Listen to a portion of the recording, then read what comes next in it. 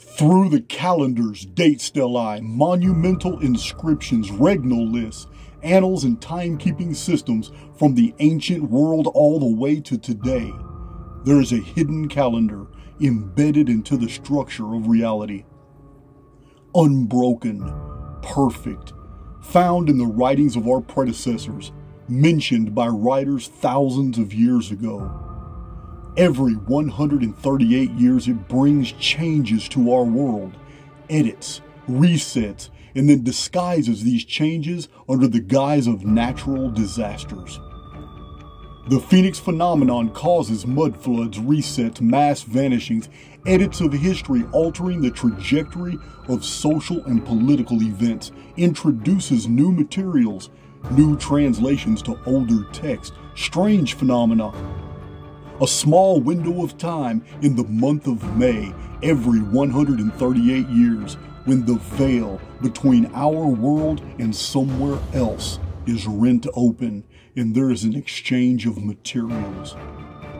At archaix.com and the Archaix YouTube channel, you will find innumerous examples and data sets showing you that this strange overseer protocol has totally forged the unfolding of historical events and will return in May of 2040. Our world is not what you think.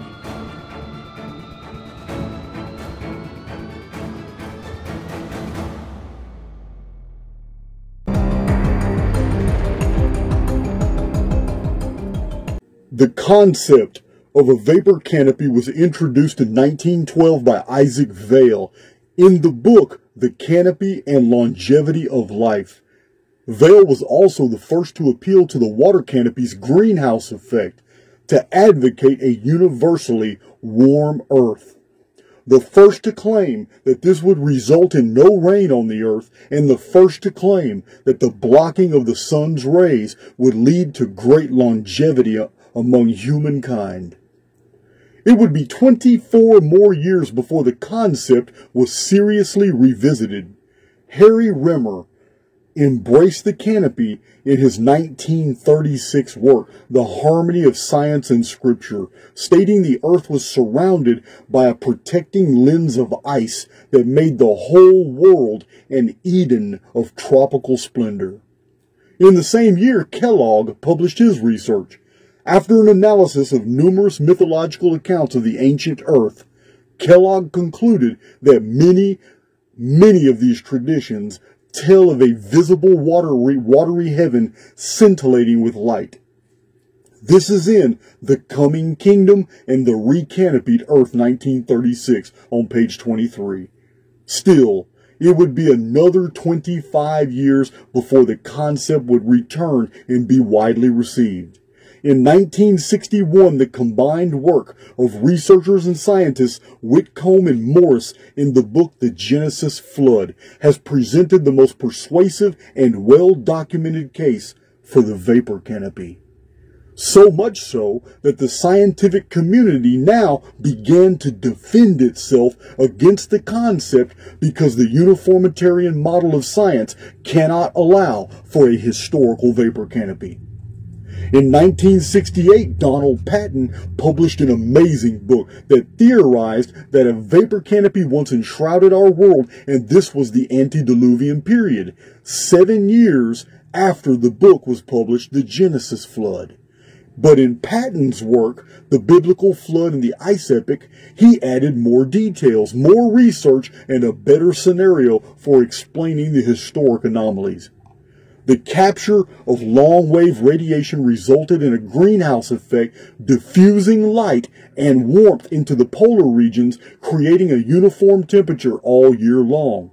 Summer and winter were not dissimilar, and years were counted by stellar revolutions, diurnal motion observed at night around the pole star Alpha Draconis.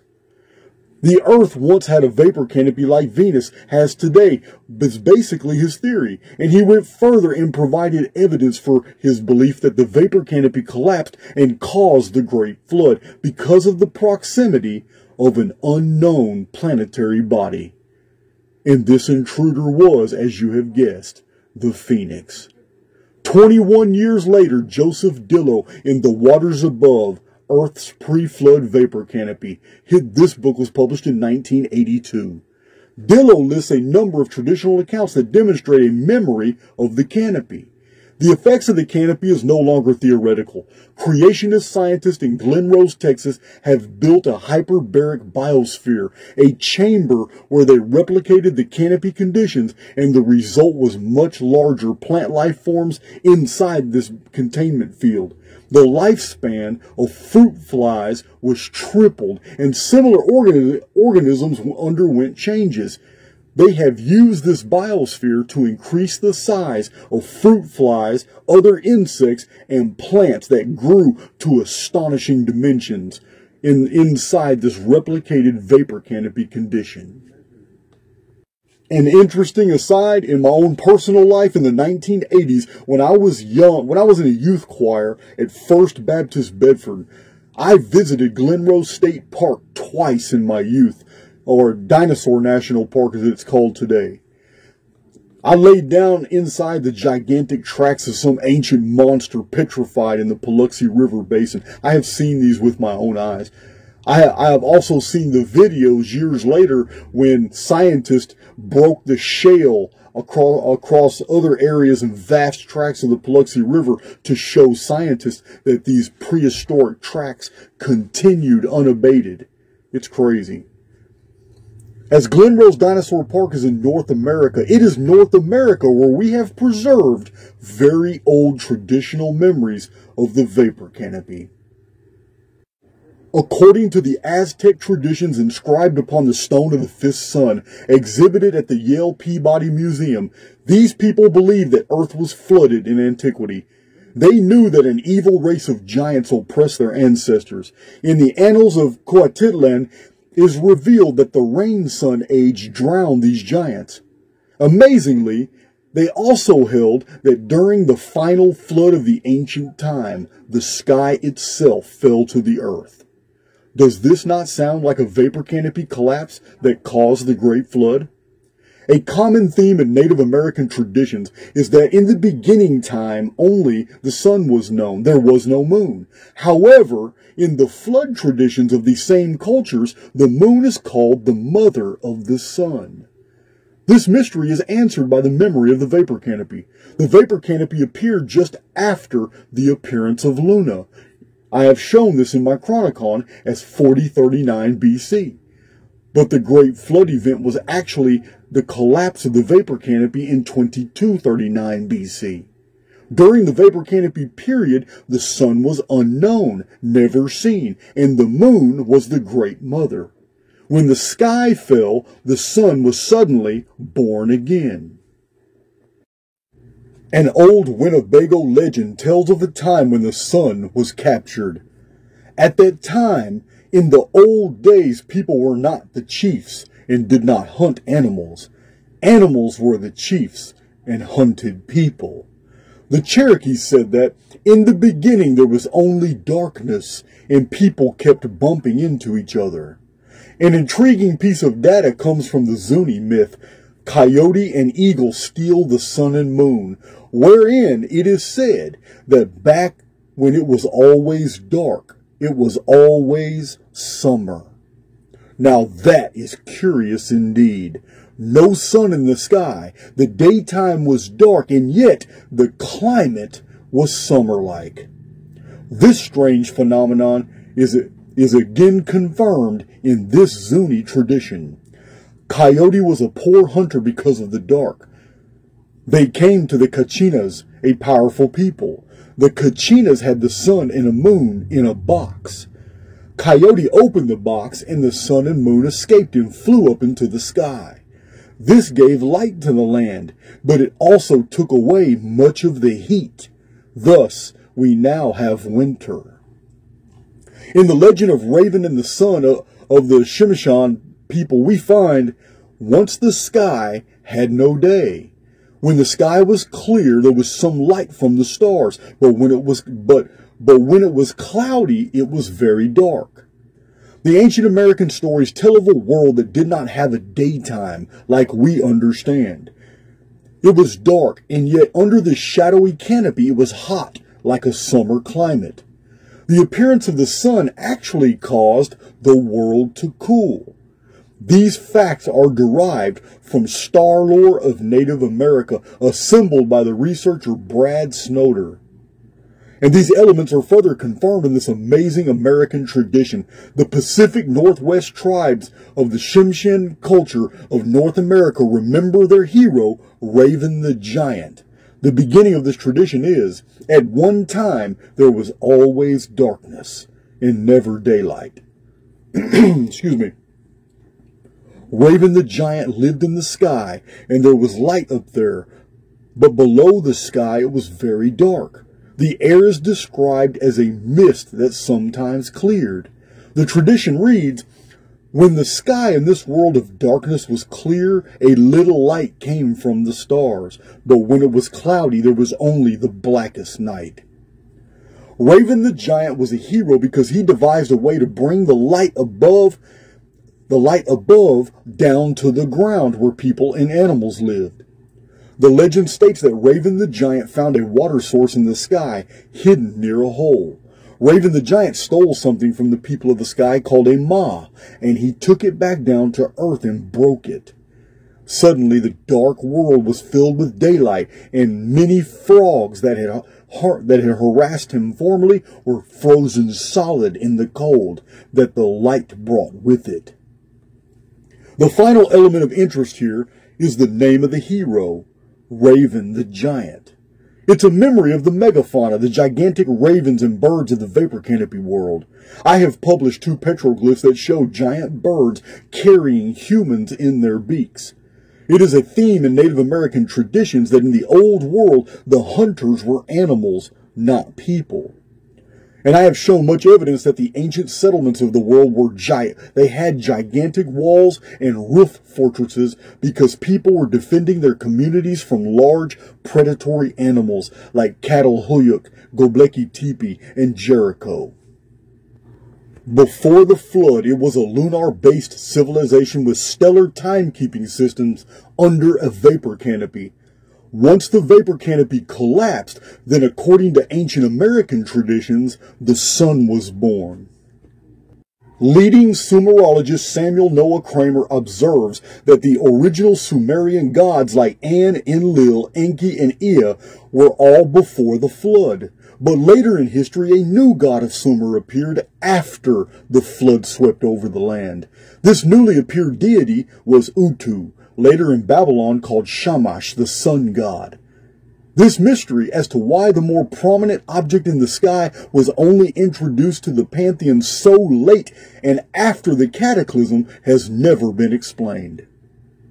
But we know in Archaics, the sun was hidden during the vapor canopy, and when the canopy collapsed in 2239 BC in the month of May, Sumerian civilization was already old and in decline. Utu appeared only later in Sumerian tradition because the sun appeared only after the collapse of the canopy. It was for this reason that the deluge hero was named Utu-Napishtim, the Sumerian Noah who is mentioned in the Epic of Gilgamesh.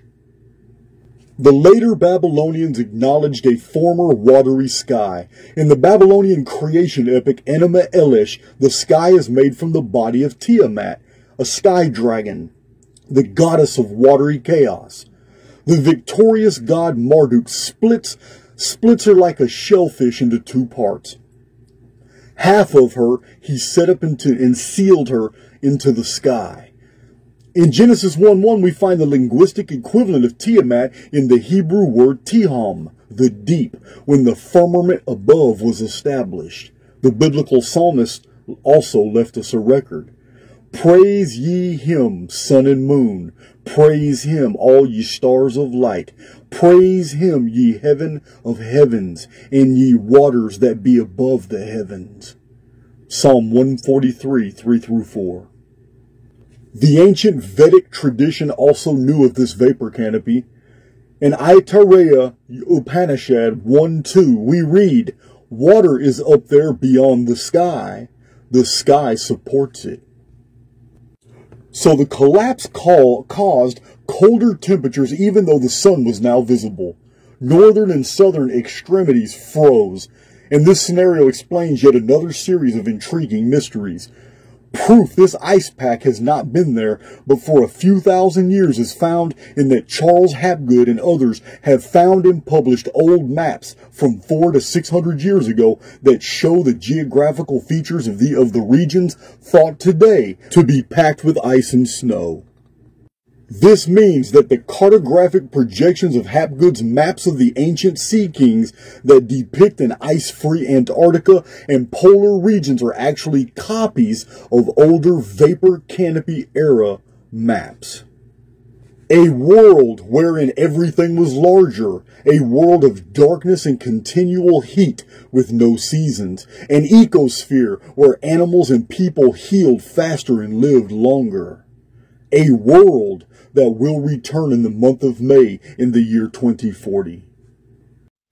During the Old Bronze Age, the concept of the world was more sophisticated than we have been led to believe.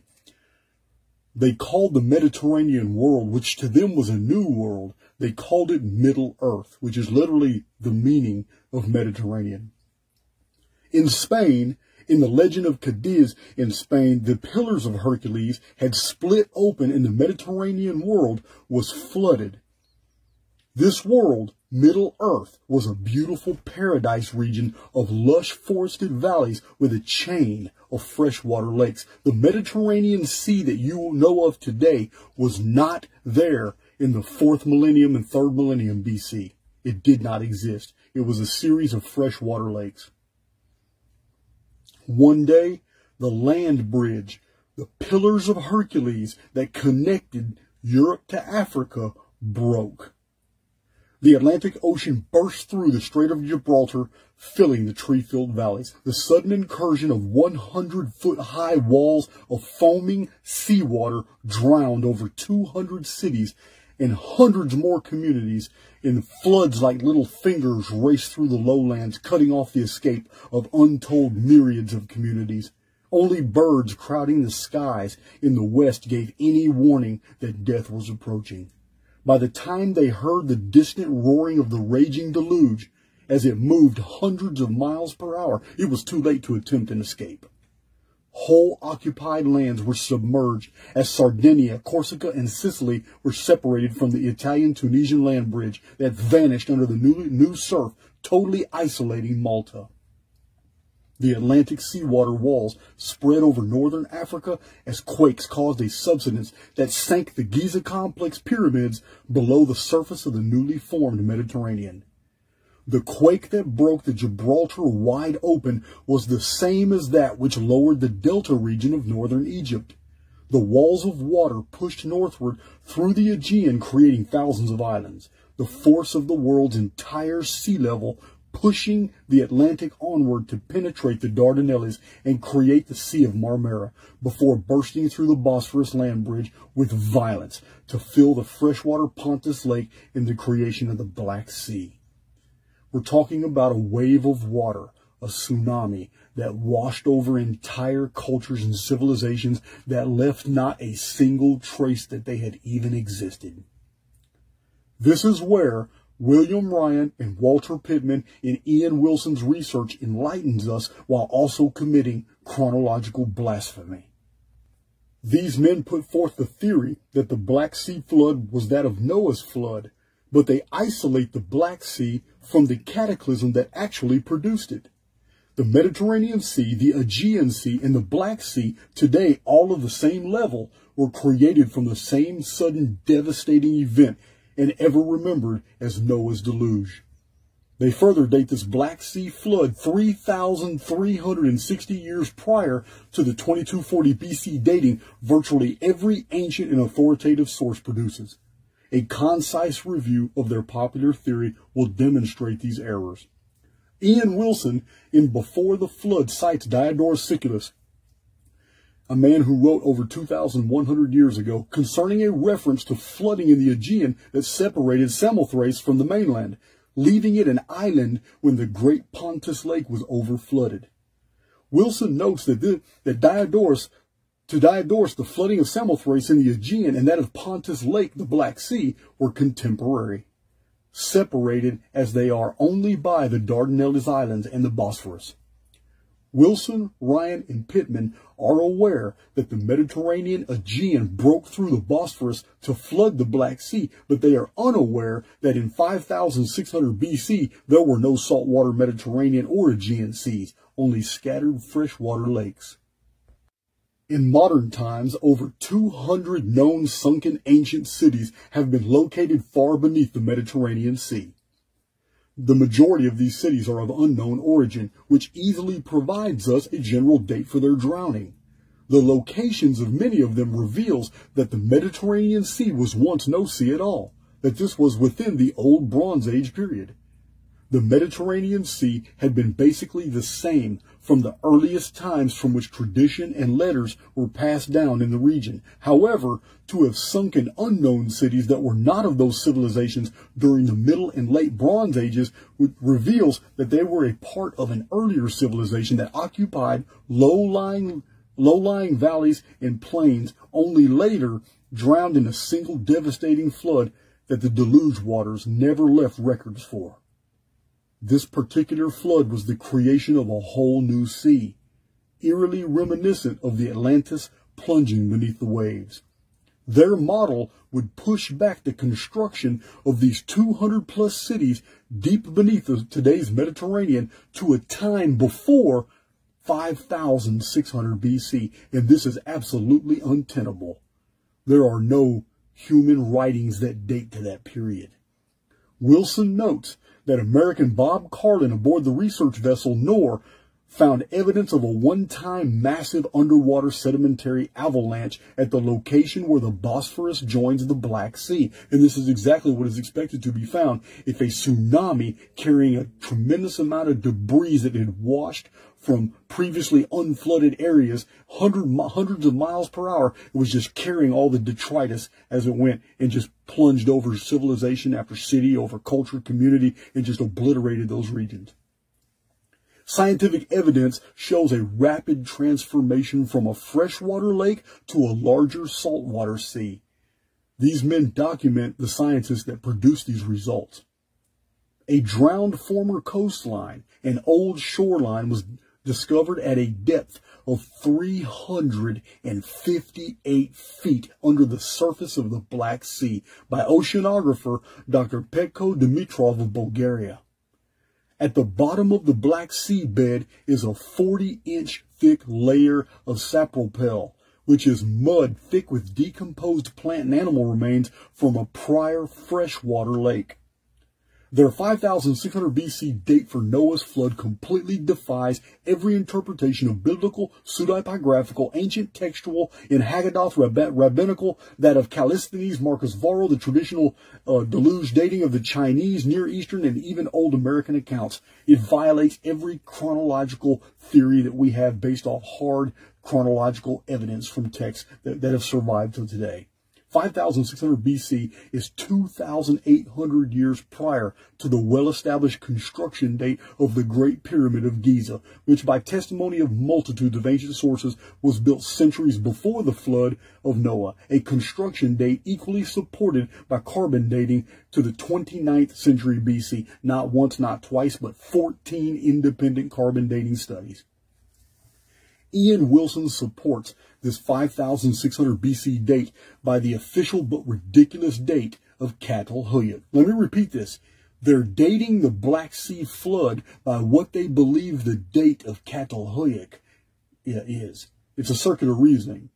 But this site is known to have 14 levels of occupation, built one on top of the other, suggesting about 1,000 years of settlement. The problem with this scenario is that Catalhoyuk is nowhere near as old as publicized. It was buried after it was abandoned, and in 1961 through 1965, excavations at the site by an archaeologist named Millart, uncovered surprisingly good sanitation, a well-ordered refuse system, white plastered walls painted with abstract textile-like designs. landscape paintings, breeding and domestication of bovines, cattle, the use of wheat and barley to bake bread, crafting baked clay statuettes, one of a woman wearing a very brief miniskirt blouse with shoulder straps, also basketry and exceptional woodcrafting, pottery, the use of polished obsidian mirrors and boring holes through small beads, as well as the art of metallurgy. At Catalhoyuk, carpeting on the floors was found to be of an exceptional quality comparable to the finest woven today. Everywhere else in the world, these innovations did not appear till after 3439 BC. Wilson's own use of Catalhoyuk's discoveries actually aids us in discarding the false antiquity of Catalhoyuk and their own 5,600-year BC date for the Great Flood. Catalhoyuk's sophistication is contemporary with the Harappan and Sumerian of the same period, 2600 through 2200 BC, the 4 centuries preceding the great cataclysm that we know of as the Great Flood. Ian Wilson shows how at Catalhoyuk the great mother goddess was worshipped and the bull cult flourished. Depictions of the goddess show her giving birth while enthroned between 2 leopards. The goddess between 2 leopards motif was specifically a pre-Diluvian symbol known widely throughout excavated Near East sites that date to about 2600 BC to 2240, the date of the cataclysm that ended the matriarchal dominance. Not 5600 BC, an absurd dating, especially because Wilson also cites the 1968 discovery of archaeologist Paul Lapp, who found at Tanakh in northern Israel an 11th century BC artifact depicting the goddess Astarte frontally naked between 2 lions beside a young bull. Wilson notes the association of Catalhoyuk's mother goddess. Now you have to understand, the 11th century BC is over 4,000 years after this 5,600 date that they propose. There isn't a single religion on this planet that has remained unchanged in 4,000 years. In fact, aside from Brahmanism, I can't think of a single religion on this planet that's been here 4,000 years. The leap of 4,600 years passes through 35 centuries for which we have archaeological data and wherein are found no great mother goddesses between leopard artifacts. Wilson seems to recognize this major distance in time. In his bibliographic note in chapter 10, number 4, he wrote, "After the desertion of Catalhoyuk, the 6th millennium BC, there follows a long period for which the record remains a blank." But that's not true. The record has never been blank. Nothing has been found in confirmation of this cult's high antiquity reaching to 5600 BC because the civilizations that revered the Great Mother Goddess did not even develop until after a widespread awakening post-3439 BC. You can't find what's not there. Wilson provides more evidence that Catalhoyuk nor the Black Sea flood occurred so early. In Before the Flood, he notes the similarities between Catalhoyuk and the Minoan civilization of Crete. The Minoans were a cattle people who worshipped the Great Mother Goddess, were adherents of the bull cult, and prior to the discovery of Catalhoyuk, the Minoans were virtually the first known people to paint their walls with landscapes, to plaster them, were virtually the first known people to even use that type of artwork in their public places and in their personal dwellings. Ironically, Wilson further notes that 4,000 years separated his dating from Catalhoyuk and the great Minoan culture. Even the horned shrines of the Minoans were identical to those at Catalhoyuk. So are we to believe that 4,000 years truly separates these sites, especially because of their proximity? Bull sacrifice, bullfighting has no American or Oriental counterpart, nor African, or even Northern European counterpart. In the ancient world, it was Middle Earth. It was very distinctively Mediterranean Minoan and dates only to 2600 through 1400 BC. This most devastating incursion of the Atlantic Ocean that created the Mediterranean, the Aegean Sea, and the Black Seas ended this antediluvian practice of bull sacrifice and mother goddess veneration and gave rise to the worship of Poseidon, the god of the sea and the god of earthquakes. He after the Great Cataclysm, became the preeminent god worshipped by sailors because they feared the earthquakes that caused the tidal waves. They feared the floods. They feared the oceans. Poseidon began to reign elite because the cataclysm was a demonstration of his power. The Catalhoyuk horn shrines are similar even to those horn facades found at Malta, where the images of the same fat great mother goddess were also found. He also notes that the labyrinthine interior of the Hypogeum on Malta is very similar to the layout of Catalhoyuk.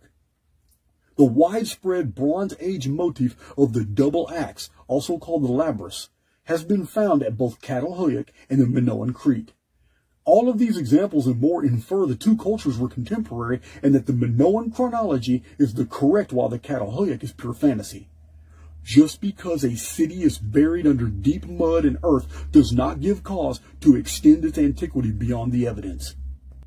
The link to Malta is also chronologically decisive. The floor of Malta temples were covered in about 3 feet of silt.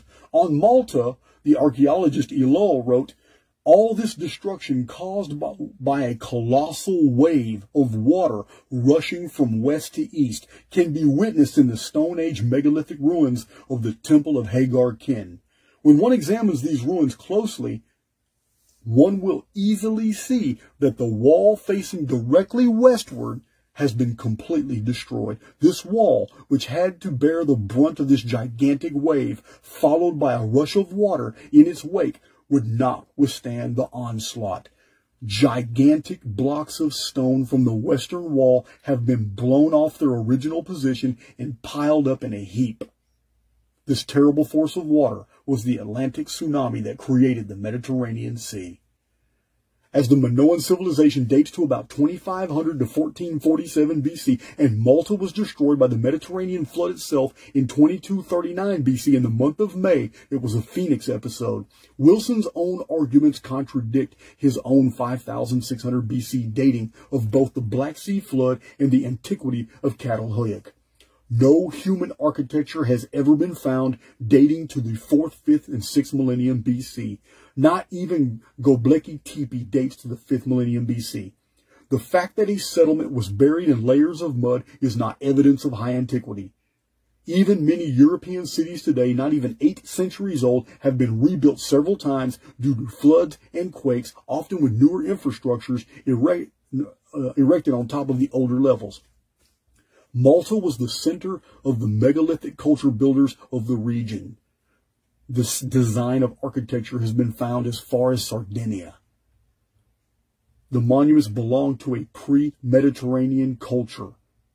This is a scientific acknowledgement that a civilized people existed in the Mediterranean or Middle Earth before the Mediterranean had become a saltwater sea. Very interesting that Bellamy in 1931 didn't buy the religiosity, the Babylonianized Jewish version of the sons of God, that these great angels had sex with human women and gave birth to giants and all that. Bellamy translates that passage much like I do.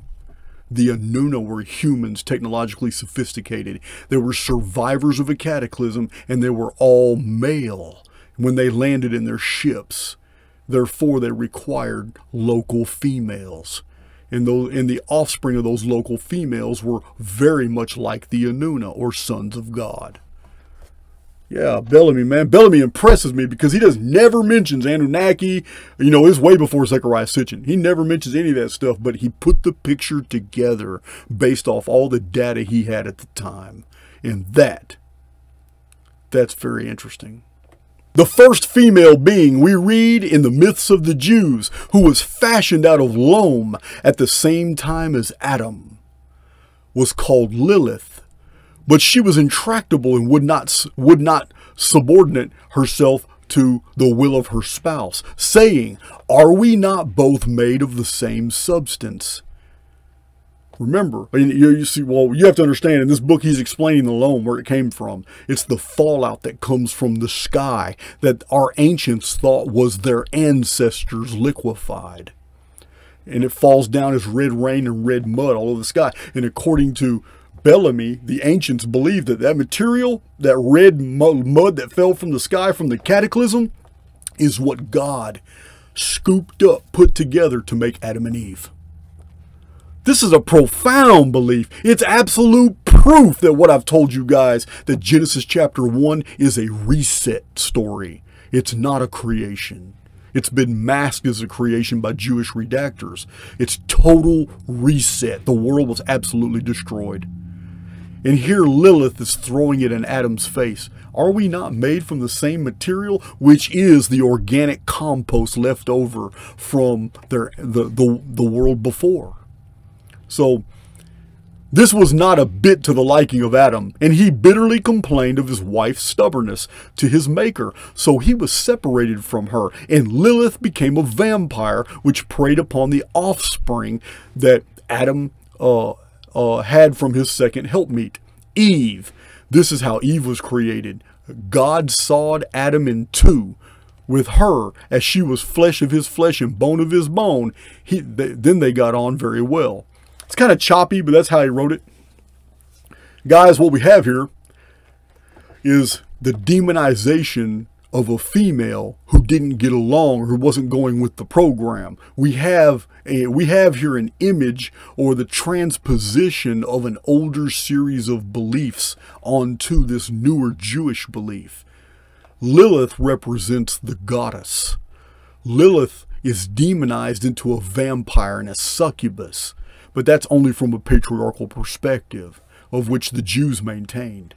So it's very interesting. This creation story pulls all these elements out, and that Hans Bellamy was able to put this together. So he says, the antediluvian shore dwellers seem to have been quite aware of the impending disaster and fully prepared for it. Some of them even built their arks on high ground so as not to have them dashed in pieces on the shore when the first huge breakers of the deluge rushed inland. They waited for the waters to rise and carry their well-appointed vessels away. The only reason I wanted to mention this, that Hans Bellamy did, is because I've told you guys in the past that the story of Noah and only 8 souls, it's a part of an ancient syllabus. It's where the Egyptians got their Ogdoad. It's the reason why this ancient syllabus was taught by the Amuru, and they spread it to all these different areas and kingdoms, but it's not true. It's not true that only one ark survived. Hans Bellamy knows it's not true either. It's right here. Many people knew that this was coming, the Phoenix, and they prepared for it, and many arks made it. And that's how our world was repopulated. Not by one, but by many. So we're talking about whole fleets. Again, this is a hint that things I've been telling you guys is true. We were technologically advanced before the flood. We were able to prepare, project, see all these things. We were probably running simulations then. Yeah, this is I love Hans Bellamy. Love this guy. Another thing he said that stood out. He says, the great fire still finds a distant echo in the following the flaming sword of the angel before the gates of paradise. Now we know from my own research, I've showed multiple times that year 1 of the Annus Mundi calendar was 3895 BC. Also, independent of that analysis, independent of all these different chronologers that determine that as well. There's many of them that determine that 3895 BC. Not just Stephen Jones. There's several that 3895 BC was year 1 of the ancient world's calendar. Guys, that's when Phoenix appeared. In the Phoenix chronology, it's totally independent. Phoenix appeared in 3895 BC. Phoenix is what caused that reset. This is why Hans Bellamy keeps a distance from all this material. He's only mentioning these in passing, and he's very clear to let the reader know that the Great Flood and all the events of the pre-flood world, the building of the pyramid, of the Great Pyramid, and the Tower of Babel that was copied off of that, the model off of that original story. He says the great destruction that was the creation has nothing to do with what he's talking about. Yes, the cataclysm caused by the capture flood is something different, and we're going to get into it. Gotta love Bellamy, guys.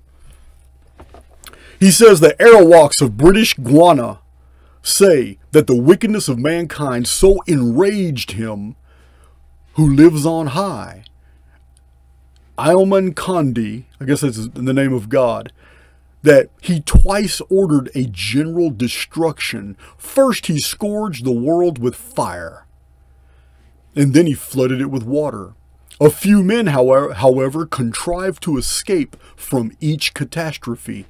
They found refuge from the fall of fire in underground caverns, while at the time of the Great Flood, the ancestral chief, Marijuana, it almost sounds like marijuana, and his followers were able to escape in a canoe. A flood of fire preceded the Great Flood, and there's a distance in time between these two events. So Bellamy here is telling us that humans lived in the underworld for a while. That's exactly what we find in Turkey, ancient Phrygia. It's Turkey today. I don't know. You could call it. It's gone. That area of the world is gone by so many different names. Lydia, Phrygia, Turkey, Hittite, Anatolia. It's all the same area. That's where the 60 underground cities have been found since 1962. And remember, I told you in prior presentations, there is a legend that we have preserved of a king called Enoch, who foresaw coming calamity, and he built a city in the underworld, and he hid his people in it to save them from what was going on the surface. Yeah, I don't know. Hans Bellamy never cited that one, but he did cite a whole bunch of others. So having gone through all that, I had to exhaust some of these ideas and concepts, because you've got to understand the mind of the individual we're dealing with here in order to appreciate the data that he brings to the table. Having now examined and found that Bellamy was indeed knowledgeable about the true history of the old world, that our predecessors did believe there was a time before the moon appeared, we will examine what he says about the capture flood. Bellamy says that we must recognize that these myths are by no means the wild conjectures of an ignorant age about the beginning of things. Rather, we must regard them as the finished, though much worn, much overgrown, outcome of close observation. Myths are not immensely exaggerated tales of local happenings, but matter-of-fact reports of universal events. Myths, to stress it once more, have a real material background and describe anti-historical happenings, of which only geology has up until now been able to give some account. He says the Tupi, this is the Native American people, they describe in their myths how the moon, with them, was the personification of all evil, falls periodically on the earth and destroys everything. Even nowadays, all baneful influences such as thunderstorms and floods are believed to be caused by that evil celestial body, the moon. No less an author than Aristotle tells us in his Constitution of Tegea that the barbarous Pelasgian aborigines who inhabited Arcadia before the coming of the Hellenes quoted as their chief title to the land the fact that they were already living in it before there was a moon in the heavens. Hence, the Greeks called them the Proselenians. Apollonius of Rhodes, we find a reference to the time when not all the orbs were yet in the heavens, when there were yet neither Danae or Deucalion's race, when only the Arcadians lived, of whom it is said that they dwelt on the hills before the moon appeared. For instance, the tribes of the Chickabaws and the you guys got to forgive me, I'm just not Native American.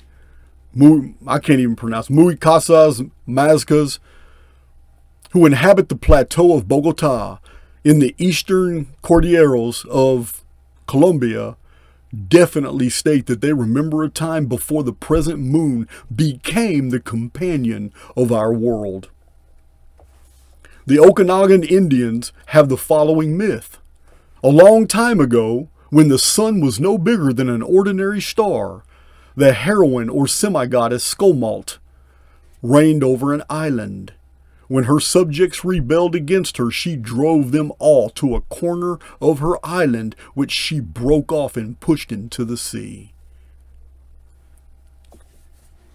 This is a description. The goddess she represents the moon.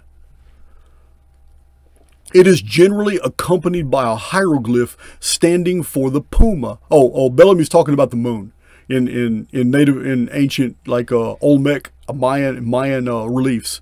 It is generally accompanied by the hieroglyph standing for a puma, a personification of evil, an indication that they feared the moon. So Bellamy wrote that man must have been fully man, an intelligent observer of nature, a skilled builder of ships and houses, a political being, by the end of the tertiary age, the time of the great breakdown of the predecessor of Luna. This means that the ascent of a definitely human stock must have taken place at a much earlier period. Now, I have to provide a little commentary on this. This is another reason why the scientific establishment was so vehemently against Hans Horbiger and Hans Bellamy. It's because the theory of evolution has us coming from primate hominids and primitive Neanderthal, Cro-Magnon, and then gradually through the Neolithic we get smarter and smarter, more intelligent, and it takes us hundreds of thousands of years to become technologically advanced. Hans Bellamy is saying that according to the traditions and myths of the world and the archaeological record, things that we have actually found, the opposite is true. That we started technologically advanced and we have been knocked down from the pillars of knowledge that we once maintained, and that from cataclysm through cataclysm we keep getting knocked down more the more technologically advanced we get. So this is Hans Bellamy's position, and it's very good. Thus many people were fully prepared when the final cataclysm came and could escape death. From these survivors, a considerable number of deluge myths have come down to us. When the great capture flood came, this is their terminology, I did not make it up. When the great capture flood came, most people were more or less unprepared, for the measures taken with the lesser floods were useless in the face of it. Nevertheless, elaborate preparations must have been made by far-seeing rulers in certain parts of the world. In the foregoing pages, we have repeatedly referred to the high standard of civilization of the Diluvians. They built ships to escape the great flood. They dwelt in cities, and they reared star-pointing pyramids. They observed the heavens with minute care. The catastrophic capture of Luna threw man back almost to the beginnings of his technical career. Again, here's another inference by Bellamy that it was a cataclysm that took away man's technologies. My own commentary is insufficient to convey the magnitude of the following passages, so I'm going to read them to you, word for word. What an overwhelming and truly grandiose spectacle the capture of Luna must have presented to the beholder. One must picture the brightest of stars, far outshining Venus at its best, drawing nearer and nearer, increasing night after night in brilliance. On the eve of the capture, it appeared as a dazzling disk of, say, 1/8 of a degree in diameter. And that disk began to grow and grow before the awestruck spectators. It suddenly increased to twice, 4 times, 8 times, 16 times its size. At its capture, Luna must have had, for a short time, an apparent diameter of at least 1 degree, doubling the width we know now. But how closely the grand is related to the terrible. The teeming population of the lost lands, of whose shining cities all that has remained is a distant gleam in myth and fable, having crowded out of hut and palace and temple to witness the heavenly marvel, suddenly felt an icy fear, a nameless terror. The air was full of forebodings. An unknown God had revealed himself before their very eyes in magnificence and splendor. A sudden shock sent the trembling crowds to their knees. A series of tremors and throes flung them prostrate, groveling in the dust. And from above, from below, from all around, came a thundering, rumbling, roaring, raging voice, uttering great words in a dark tongue. The houses heard it and crashed. The trees shivered into splinters at its accents. The hills reeled and bowed their heads at its sound. The earth opened its womb and fire flashed forth. Blinding dust storms swept over the stricken multitudes. But the measure of their affliction was not yet full. Now the end came on. There rushed from north and south, advancing on a broad front, mountain-high waves, walls of water steeply reared. They swept over the land, seething, surging, tumbling, tossing, raging, roaring, burying all proud prince, crafty priest, harmless citizen in one deep, wet, cold grave. A few, very few, escaped. A man, perhaps, out of many thousands.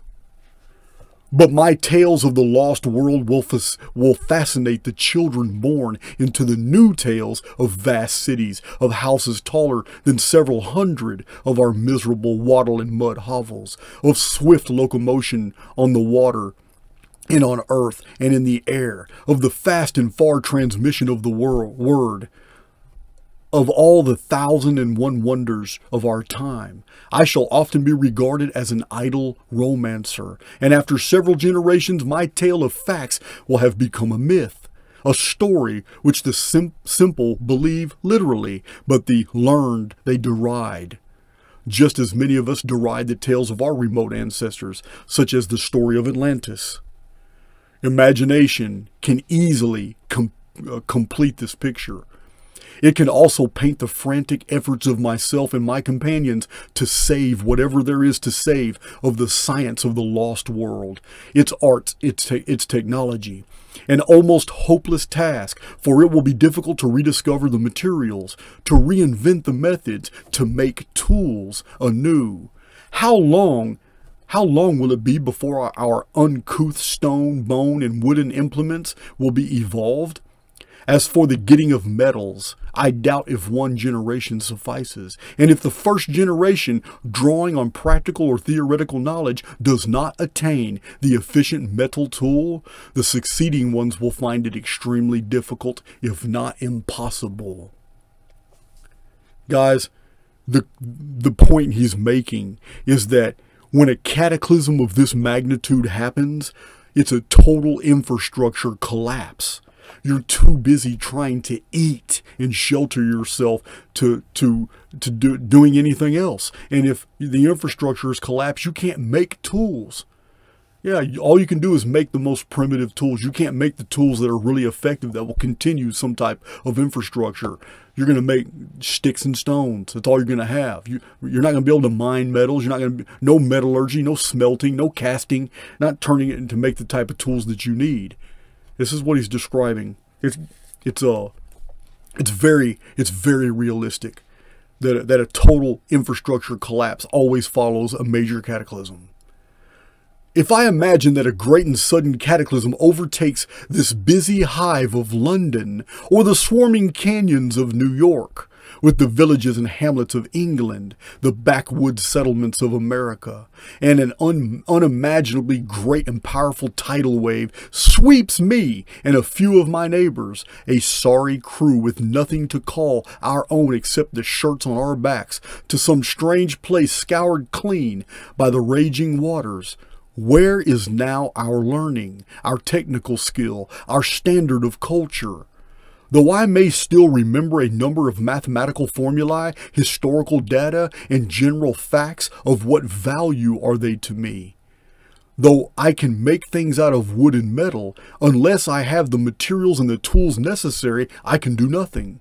Soon the pangs of hunger tell me that I am really alive, and I have to roam far and wide to pick up a few awful things, or the carcasses of drowned animals if I'm lucky. These I must hammer at with stones to get through the skin, and then I swallow some of the pounded raw flesh. This is very, it's graphic, but he's explaining in detail here what we experience in the human family by these cataclysms.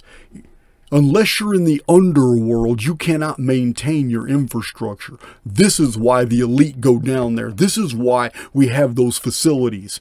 Not all of them are going to make it, but the ones that do have their engineering. They've got factories down there. They've got gardens. They've got light. They've got food. They can continue civilization. So Bellamy continues with an analysis of the book of Revelation. He's interpreting the book of Revelation from the perspective that is so, it boggles the mind when you marry it to the Archaix data. I believe we live in a simulation. I believe that simulation is on a loop. It just goes on over and over in loops. And I believe there's one definitive window in that loop. There's one small break in that loop that always happens that allows those who are prepared for it to jettison out, to make their escape, while everybody else goes back through the loop. It is my theory that the book of Revelation paints a picture of this loop. To find the same theory in Bellamy's material is shocking. He just says it in different ways because in 1931, the computer had not yet been invented. The frames of reference were different. In the Apocalypse, a myth has been preserved, which tells us that there was a new heaven and a new earth, for the first heaven and the first earth were passed away, and there was no more sea. Okay, he's quoting the book of Revelation. He's quoting the end book, the book of Revelation. He's making inferences throughout his entire text. Hans Bellamy is that the book of Revelation is only talking about a past event, an event that happened in the ancient world, and that event happens repetitively. Therefore, the prophecy is actually scientific. A lot of things have been attached to it, which he discusses, but although he believes the book of Revelation is describing a past event, he admits that it's inferring a future event right here. A new heaven and a new earth, for the first heaven and the first earth were passed away, and there was no more sea. The loop has begun again. We're going right back to Genesis chapter 1. In Genesis chapter 1, here it is, new heaven, new earth, year 1, Annus Mundi. It all begins anew. The whole Adam and Eve narrative, the whole story I just told you about, Eve and Lilith, all this begins again. This is just the beginning of Bellamy's stuff. Like he says, in all deluge myths, whether of the eastern or the western hemisphere, whether told by peoples living near the poles or by tribes settling in the tropics, one fact always stands out. The Great Flood appears as the conclusion of a universal catastrophe, as the finale of a great cosmic drama. But though it definitely closes a period, it does not cause the final end of things. After the deluge comes the creation.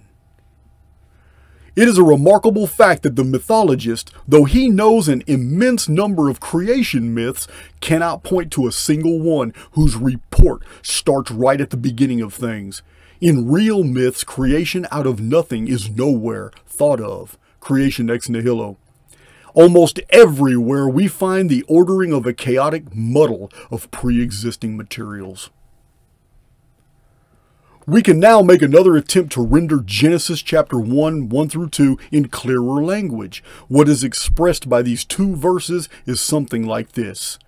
In the beginning of the present eon, the Elohim conquered a primeval bisexual chaos monster, Tohu Wa Bohu, in its primary meaning. In those days, the earth as we know it was not yet created. Only a primeval ocean and a primeval landmass existed. The Bohu land sank into the Tohu waters when the deluge came after the undoing of the Tohu Wabohu dragon. The breakdown products of the dying satellite spread a dense pall of darkness over the Tehom. Tehom is Hebrew. It comes from the Babylonian Tiamat, the chaos dragon, from which, according to the Babylonians, our world was created. The Bible starts with a scant amount of the creation of heaven and earth. It ends with a detailed vision of the end of this heaven and this earth, and the making of a new heaven and a new earth. Bellamy's not saying that we're on a loop, but Bellamy is describing a loop perfectly. He cites a biblical passage in the book of Revelation that I thought was pretty interesting too. He said, and he cried mightily with a strong voice, saying, Babylon the great is fallen, for all nations and the kings of the earth have committed fornication with her, and the merchants of the earth are waxed rich through the abundance of her delicacies. And I heard another voice from heaven saying, Come out of her, my people, that ye be not partakers of her sins. I want to explain here. Bellamy is describing, he's saying that the author of the Revelation record is describing the world as Babylon. I've showed you that in the Revelation it says the world is both Babylon and Sodom, like Sodom and Gomorrah. But this right here is exactly what I've told you guys about the Exodus event happens in the middle of the apocalypse. The Exodus event is when all the redeemed, the chosen, the elect, the meek, that's when they make their escape from what's going on during the apocalypse. They are freed from their avatars, and when they're in their avatar do they suffer the things of the apocalypse and of the beast kingdom. But they're freed, and here it is right here. When the apocalypse is destroying Babylon, the world, it says right here, Come out of her, my people. It's not talking about the damned, and it's not talking about those who are going to go right back into the loop. It's talking about the errant. It's talking about the spiritual people who are ready to exit this holography. Come out of her, my people. Yeah, I thought that was profound when I seen that Bellamy made that connection. That come out of her, my people, that ye be not partakers of her sins. It's time for you to exit the simulacrum. It's exactly what's being described.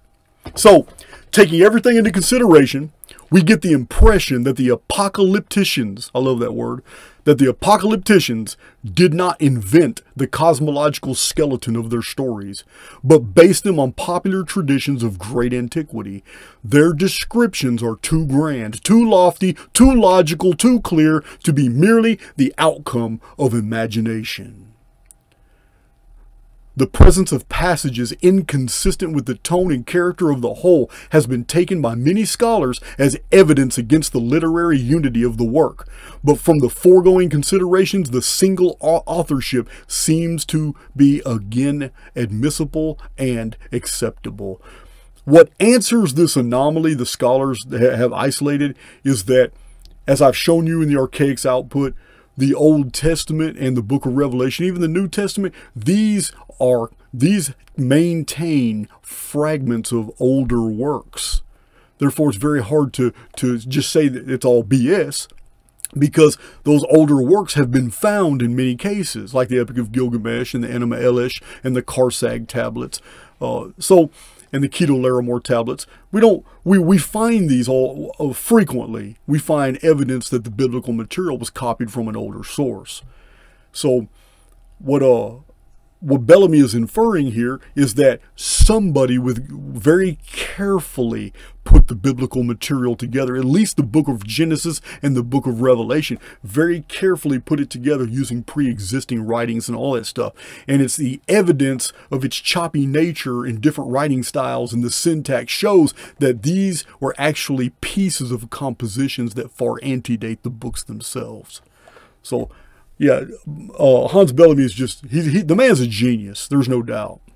So, another peculiarity is that the writer, while mentioning many of the grotesque agents of the Great Cataclysm in the Book of Revelation, never describes them exactly, but only hints at their shape and appearance, or the noise they make. Something appeared in heaven like unto the Son of Man. Now, something appeared in heaven similar to beasts, a lion, a calf, a man, a flying eagle, and again, like unto is used over and over and over throughout the Revelation record. This is not common in other biblical books. So, also the phrase as it were and like is over and over and over used, as it were a trumpet. He gives a lot of examples. The book of Revelation is describing one thing, but using words that hint that it's actually meaning something else. Over and over and over and over, the things that it's describing are mundane, ordinary things, but it's always prefaced with like, as it were, or it's evidence that the author is intending to mask what he's really talking about. And that, according to Hans Bellamy, the book of Revelation is about a cataclysm that destroys our world, and that some people make their escape, while a lot do not. And that this cataclysm is ordained to be the new heavens and new earth. And that we're on a loop. It's all here. Just the frames of reference are a little different. He says the apocalyptician projected the events of the dim past into the indefinitely near future, and did so rightly. Therefore, both the preterists and the futurists among the scholars are both correct in their views. That's amazing. Hans Schindler Bellamy is one of my personal heroes. Love the man. The book is awesome. And he wrote his book not to build himself up on a pedestal. He wrote his book, Moons, Myth, and Mars, to defend Hans Horbringer, who could not defend. He was already old. Who could not defend himself against the scientific community that was now trying to take apart his new theory.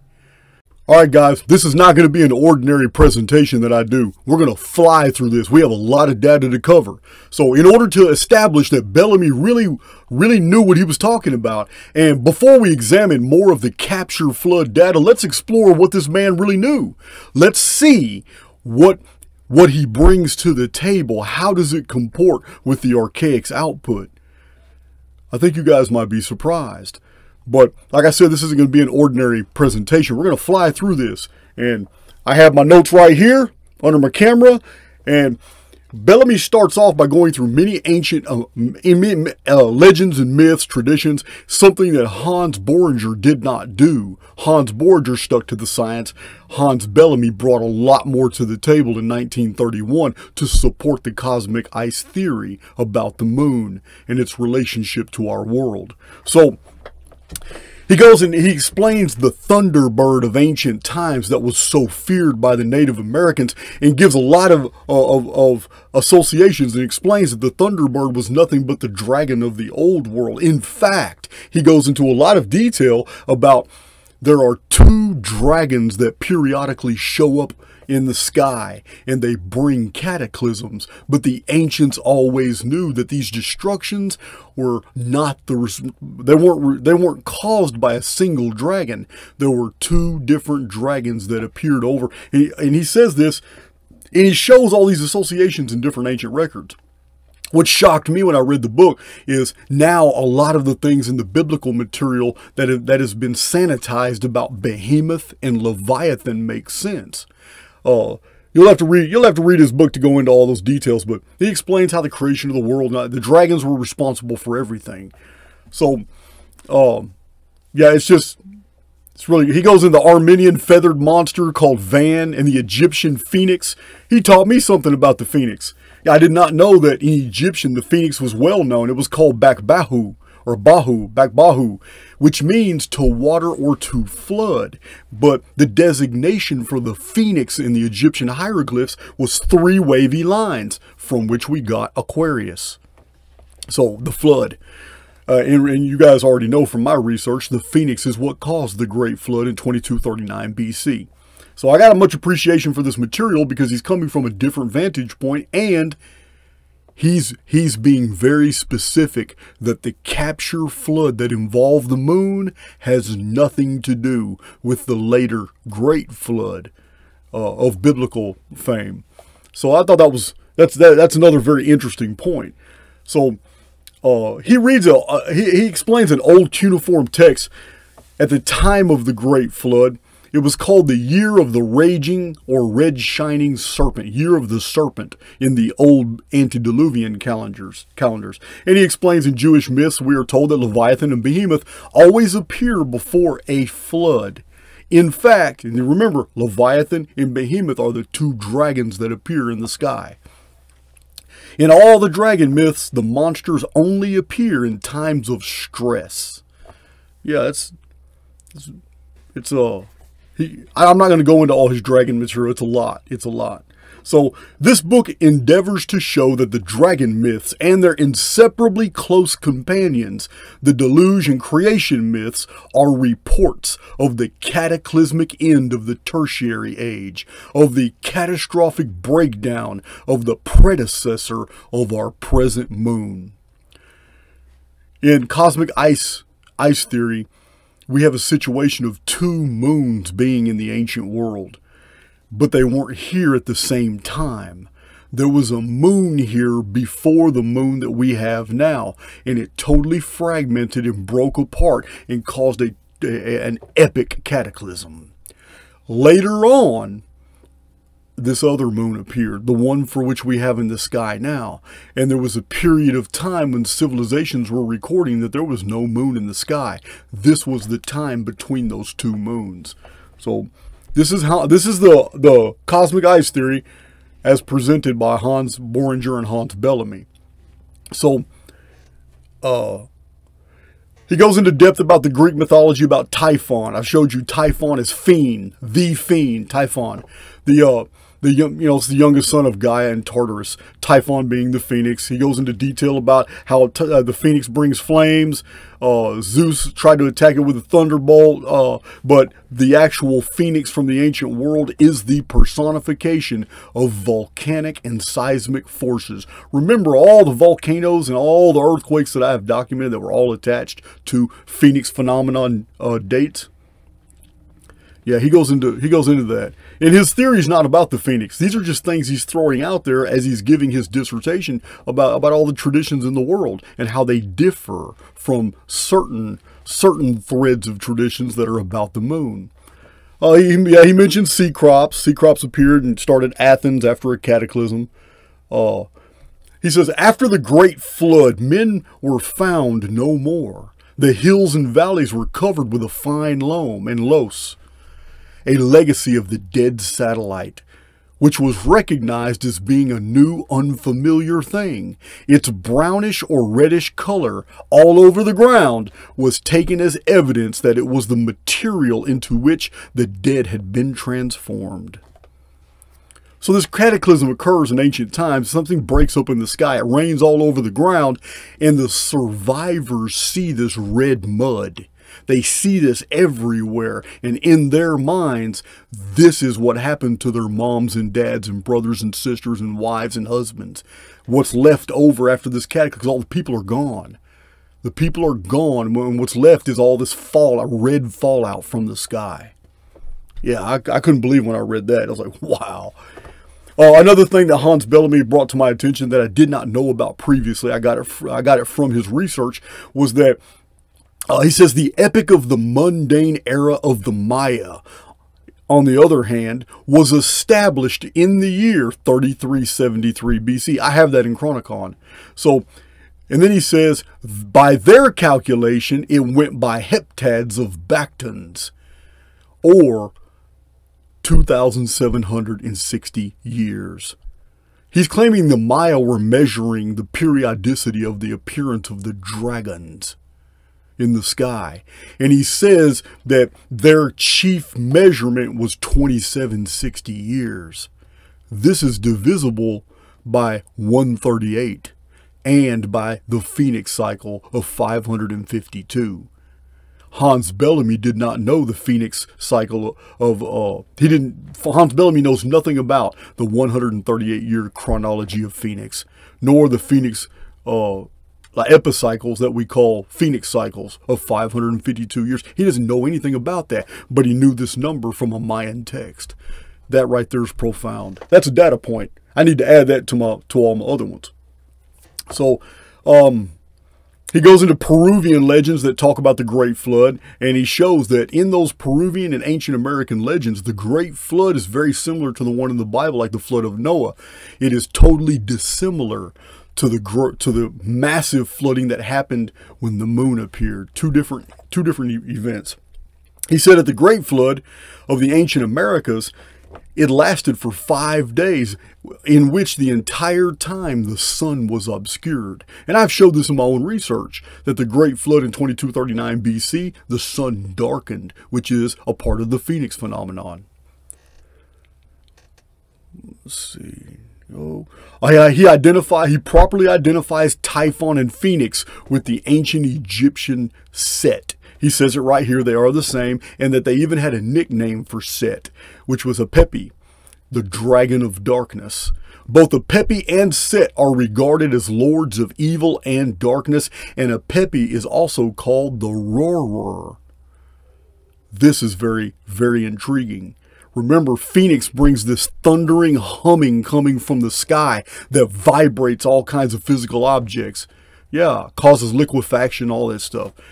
So it's calling Apepi, Phoenix, Typhon, Set. It's all the same phenomenon.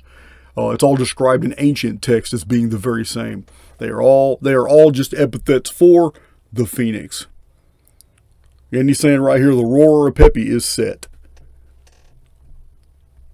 Yeah, Hans Bellamy, he knew his history. There's no doubt. We're going to get into that. He's very impressive. So he makes a statement. I'm showing it on the screen now.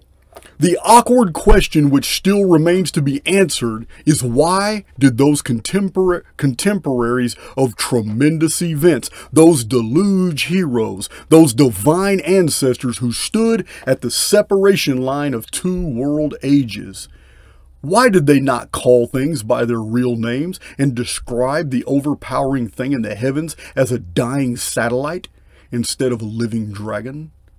This is a very good point, but it's one that's covered in Archaics numerous times. So much that I can understand why many of you would miss what I'm about to say. He is asking the reader, why didn't they just call a spade a spade? Why didn't they just call it a dragon if it looked like a dragon in the sky? I mean, why didn't they call it a satellite if you know, the moon, whatever? But I have already explained multiple times that there wasn't any, we didn't transmit information written out the way they did in ancient Sumer and Babylon on clay tablets, burning them into kilns, because when this event occurred, the infrastructure was sophisticated, and we were writing on tablets or holographic templates and technological devices. We had technology, and he goes into this. You're gonna hear in this presentation that he even goes into detail about massively advanced technologies existing in the ancient past. The moonfall of the old world ended that infrastructure. So these things were transmitted to us through more primitive frames of reference, because 200 and 300 years later, they had lost everything. We're going to get into that because he can say things better than I can explain to you. I'm going to read for you what he has to say about these things. They're very interesting. So we now move on, and we're going to look at what Bellamy says about the Tower of Babel and the Great Pyramid. He says the biblical tower myth becomes clear, however, if we regard the tower as what it really was, as a model of the mountain which safeguarded the ancestors, a model which, to a certain extent, practically, but chiefly, magically, was in its turn to save the sons from the deluge. The Tower of Babel story, according to him, was just that, a story after the flood. But what it's really talking about was the building of the Great Pyramid as a way to save the descendants of the builders. That's profound, and it's very relevant to the Archaix output. So he says, according to the myth preserved in the Bible, this tower of theirs was never finished. What's missing on the top of the Great Pyramid? From the very beginning, I told you guys that structure was never completed. Bellamy's revealing something to us very profound. So let's continue. The wicked wanted to escape this punishment concerning the flood when they're building the Great Pyramid. Hence the divine anger, and hence a certain amount of divine fear. For apparently the tower builders had other thoughts in their minds as well. And if their plans were not nipped in the bud, nothing will be restrained from them, which they had imagined to do. As the Lord said when he came down one day to have a look at the city and the tower which the children of men, a tribe of different race from the one that he favored, were building. This guy's very well read. He may have had access to a lot of materials that we just don't have anymore. But this is some profound stuff. So he continues with Yosipon Mika Ben Gurion. This is a guy's name. This is a Jewish scholar's name who wrote Sagen der Juden, Volume 1. So maybe that's Saga of the Jews, or Legend. Sagen der Juden is Legends or Tales of the Jews, Volume 1. So it illustrates the memory of repeated floods and the necessity of propping the unstable firmament to prevent further cataclysms. The people of that time said, we know that in each eon, every 1656 years, the vault of heaven breaks to pieces. Let therefore strong pillars be built as supports, one in the north, one in the south, and one in the west. This tower here shall be the prop in the east. 1656 years is divisible by 138. All of you know who've been following my research, that's how long the great pre-flood period lasted. In the 1656th year, Phoenix appeared and the great flood destroyed the world. That's awesome. So he cites another Jewish myth, and maybe from the same book, I don't know. But on the next page he cites, he says, they built a tower high enough to withstand the onrush of waters, strong enough to resist fire. And in the tower, he said, and they said to themselves, and in the tower, let us put engines automatically discharging projectiles that kill anyone approaching who wants to take our stronghold by storm. So on the tower, they set a winged image. And he goes on all these other details. Then he says this, 1931. But the research was done before this. Hans Bellamy published robot guns with automatic range finders and aim indicators to be used against the god armed with thunderbolts. Even if this is only a myth in the ordinary sense of the word, an idle wonder tale, it is unique. He's still talking about the building of the Great Pyramid. His book is not about the Great Pyramid. So these are just asides all throughout his historical narrative.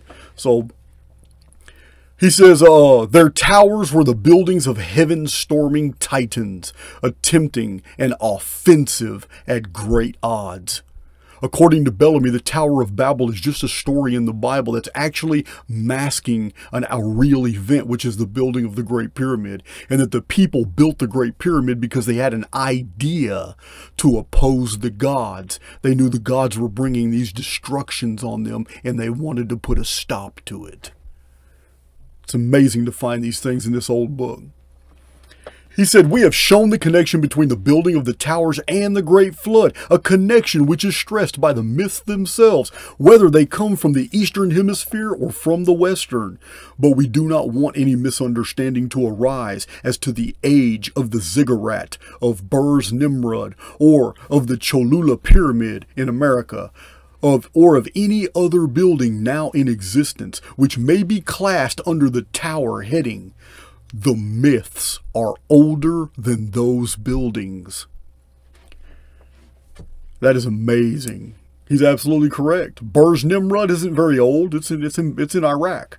Yeah, and the Cholula Pyramid is gigantic, but it's not the Tower of Babel. It's not the Great Pyramid, and it's not near as old. So he says, nevertheless, the pyramids jut out into our world from the days before the dawn of history, and he's right to an extent. They do, because the Great Pyramid of Giza, built and finished in 2815 BC, was finished before humans ever started transmitting writing onto perishable and non-perishable mediums. Because when it was built, we were technologically advanced. We didn't have any no reason to do all that. So now, let's go to the next section. So Bellamy, he goes into some detail about the vapor canopy, but he never calls it the vapor canopy. To him, it's the firmament above. And it was an ocean that was suspended high in the sky. He says that Genesis chapter 1, verses 3 through 5, he says, and God said, let there be light. And God divided the light from the darkness. And God called the light day, and the darkness he called night. Bellamy says, what is meant is after a time, the thick cloud cover came down in tremendous hailstorms and cloud bursts, and the difference between an unbroken light time and an unbroken night time became distinctly marked. Bellamy goes into a lot of detail that Genesis 1 describes a cataclysm and the renovation, the healing of our world after a total destruction. Something that I've told you many times and in many presentations provided you my own evidence. Bellamy spends a lot of time explaining this and how it relates to Genesis and Revelation. He says the snow mentioned in the above passages he's talking about the book of Ezekiel and other prophecies and eschatology. He says the snow mentioned in the above passages is really the wreckage from the old shattered firmament, which is professedly built of terrible ice. Ezekiel chapter 1 verse 22 and various Jewish myths. Recently, I've gone into detail about the glaciations and the false chronology of the ice ages, explaining that the collapse of the vapor canopy is what created that amount of snow. Here it is, right here in Bellamy's own book. And this was his theory way back then. So remember, there's over 60 different theories as to how an ice age could even be possible. Scientists push it off as fact, but there are no scientists in agreement about how it could be possible, because it requires humidity in order to create that much snowpack ice all the way up, and we don't have that. There is no humidity at the polar extremes. That's why today they only get 1 inch of snow a year. So something major must have happened to put all that snow there. It would have been very fast. This is the difference between catastrophism and uniformitarianism. These are the only two schools of historical analysis. You're going to be one of the other. Many people think they're catastrophists, but they use uniformitarian dating. Therefore, they're uniformitarian. They're not catastrophists. A catastrophist admits that we go by the evidence, we go by the traditions, and that the world can be destroyed and very suddenly. And then 400, 500, 600 years later, it can happen all over again. Uniformitarians is a different school, and it does its best to try to convey that all these catastrophes and all these events and myths and legends happened over hundreds of thousands and even millions of years. All untrue. So just remember that. That is the distinction between uniformitarianism and catastrophism. Catastrophists have all unlimited data. It's all over the world. Everybody can see it for themselves. Uniformitarians have to come up with all kinds of arbitrary and abstract procedures to say the things that they say for a reason. They have to get you to agree that radioisotopes break down at a certain constant, because they can't have any variance. It would throw all their carbon-14 and potassium argon dates off and all that. Yeah, it's just ridiculous. All the mental hoops we have to go through to accept uniformitarianism, when very simply you can just be a catastrophist and go by the evidence. So anyway, we have he says that there's an Aztec myth, says that the moon itself was undone by a great fire. In the beginning, the world was a dark place, though it was very dark in the world, as the sun had not yet been created. The goddess Medzith knew that this state of things could only be remedied by a great sacrifice, so she built a huge pyre upon which she burnt Nanhuatl, the leper. Then she threw herself onto the flames. Thereupon the sun appeared in the heavens. This is a vapor canopy collapse story. She's the goddess. She's the goddess. She's the moon goddess. She was attacked, which was the vapor canopy collapsing. Now she's no longer magnified at nighttime. Now she goes down to a smaller size. And now with the vapor canopy gone during the daytime, you can see the sun. You can see the sun just fine. Whereas before, all that light was diffused through the canopy and you just saw a brightness, you never saw the sun. Now that all the sun calendars began, the Aztec myth is dead on. He said on another page that this goddess, Medza, who is also addressed as the bright and dark lady of the heavens, was avowedly the moon goddess herself. I love reading these old books. He says, we can gather from the extent of the so-called continental shelves that up to a certain period in the Earth's past, generally considered to be the later tertiary age, the land area of our planet was considerably greater. Then, however, and probably rather suddenly, the shelves were submerged. The oceans, it is believed, received great quantities of water, which had been tied in the huge polar caps of the glacial period. We do not deny this, but this quantity would not have sufficed to raise the waters suddenly to their present level. We are therefore forced to seek their origin outside the earth. That's a profound statement, and I'm in total agreement. I'm in total agreement, because the waters that he's looking for, that he thinks were peeled off the surface of the moon and pulled onto the earth to raise the ocean levels, they were closer than the moon. They have nothing to do with the moon. The cosmic ice theory promotes that. But where the waters are that answers the mysteries of Hans Horbriger and Hans Bellamy is the collapse of the vapor canopy. That's where all the water came for them for the snow accrual at the poles and for the ocean levels to rise. It was the collapse of the canopy. So you can't fault him for not knowing that, though. Another thing he goes into is, I can't pronounce this, guys. You'll have to forgive me. My northern brothers and sisters in Europe, you just have to forgive me. Those of you who've got that Viking blood, I can't pronounce this. Vorspia Hadi of the Edda. It's called the Spilling Song, and it's called the Prelude to the End. But there is it's in the Rinda, one of the Eddas. But he goes into detail about it right here and explains that even the ancient Norse, they had a story, the Germans. Forspiallshodh. I don't know how to say that, but the Spilling Song is about the day the sky fell. All this water spilled out of the heavens onto the earth. And he talks about the mud rains. It's just really, really interesting, all these legends and things. It's just so crazy. So when it talks about the firmament of heaven and all that, Hans Bellamy really says something profound. So I had never made this connection before, because I have never looked at the book of Revelation the way that he does. I'm starting to now.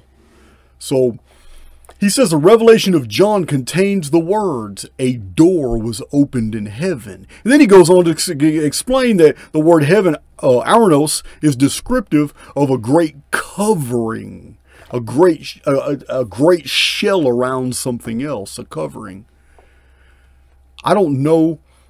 This intrigues me because of my research into other areas and other ancient enigmas.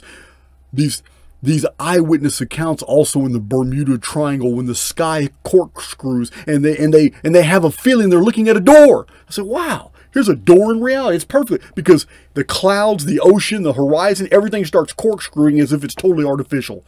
And that they're looking at an image and the whole image just starts contorting and it corkscrews. And the general impression of some of these pilots is that I'm looking at a door in the sky. And the door was cloaked. And it was cloaked by the very reality around us. And so if I have to accept their testimony as true when you read so much of it, and they don't have any other. I mean, these people have put their credibility on the line. Some of them have lost their pilot's license for coming forth, coming out with a lot of these things. So I accept that as true that many people have seen this because there's too many testimonies. So if that's true, I hear this about. John sees a door was opened in the heaven. It kind of makes you wonder now, were there portals that allowed the vapor canopy to collapse? Is he talking about a portal out of the simulacrum, or is it just another layer of the holography, one that we can't perceive? I don't know, but he makes this point and he goes into detail about these deals quite a few times that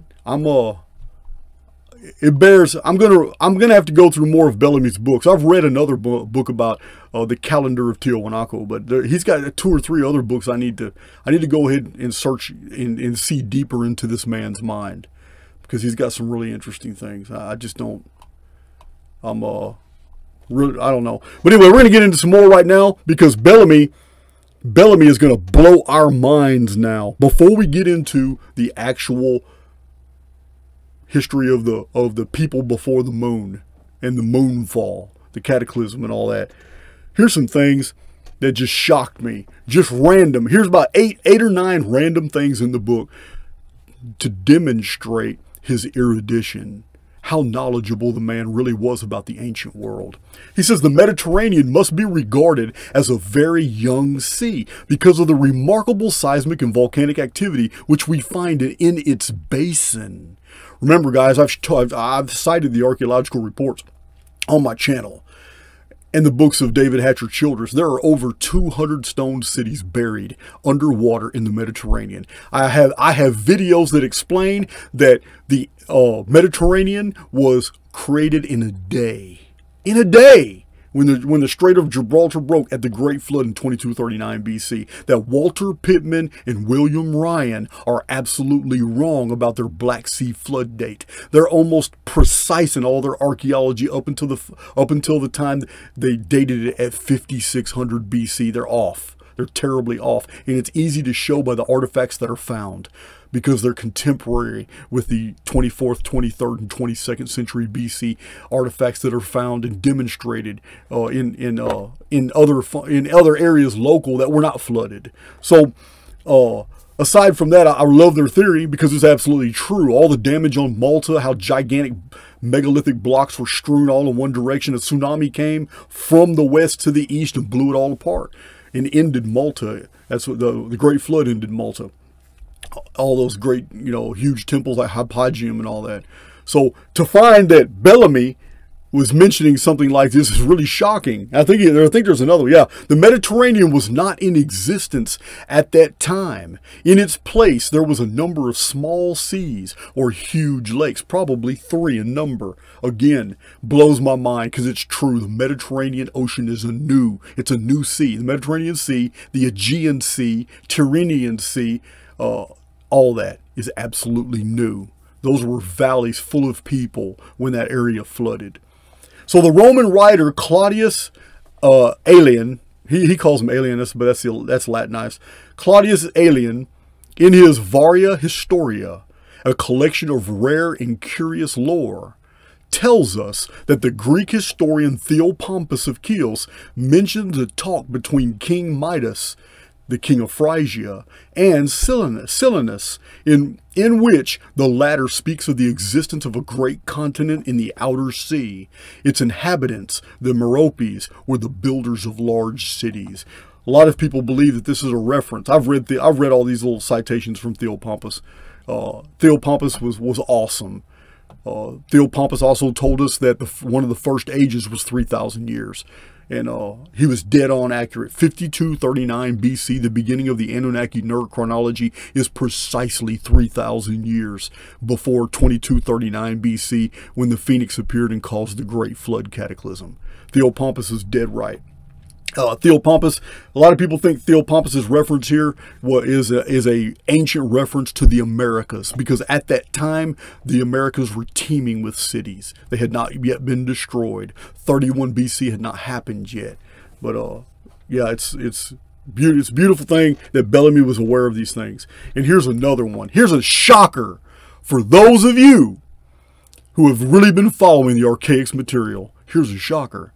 Hans Bellamy wrote that we know also that an Assyrian period ended in the year 712 BC. What? 713 BC. What happened, guys? Why am I a simulationist? Why do I hold so rigidly now to simulation theory? What happened in 713 BC that changed everything? And that couldn't have happened, but it did. We have all the proof in the world that it happened, but it couldn't have happened in a real Newtonian universe, in a real solar system. All the calendars changed, and yet nothing changed. It's amazing. I have several videos about 713 BC.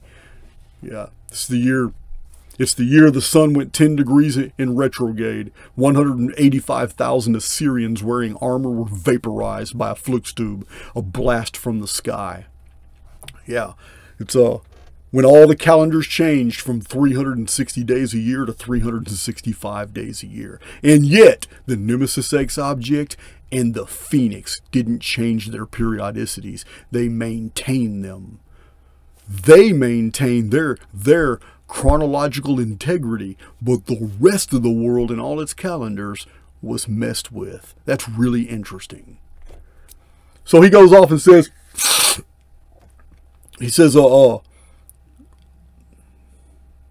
the sons of God in Genesis chapter 6 are only men from another body of deluge survivors, probably of superior race, who, roving the post-diluvian jungles, found mates in the women of a tribe that called itself the family of men. Even the ancient Greeks divided humans between those who considered themselves to be earthborn and the rest of humanity. Our source today for much of what is promoted to be the zodiac is found basically in medieval and Renaissance period art and literature, the Hermetic and alchemical treatises. Since those times of 500 to 700 years ago, a lot of modern accretions have been attached to the zodiac through orders like the Golden Dawn and authors in the 19th century and early 20th century.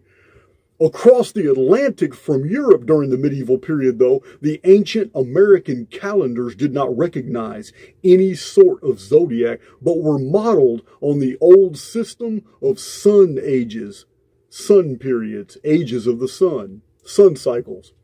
The zodiac as presented today is largely derived from the astronomer Ptolemy in his Tetrabiblos, which dates about 19 centuries. Maybe a little less than 19 centuries. It was at this time that we have the appearance of the New Testament, which has a lot of symbolism. Much of it is coded in astrology.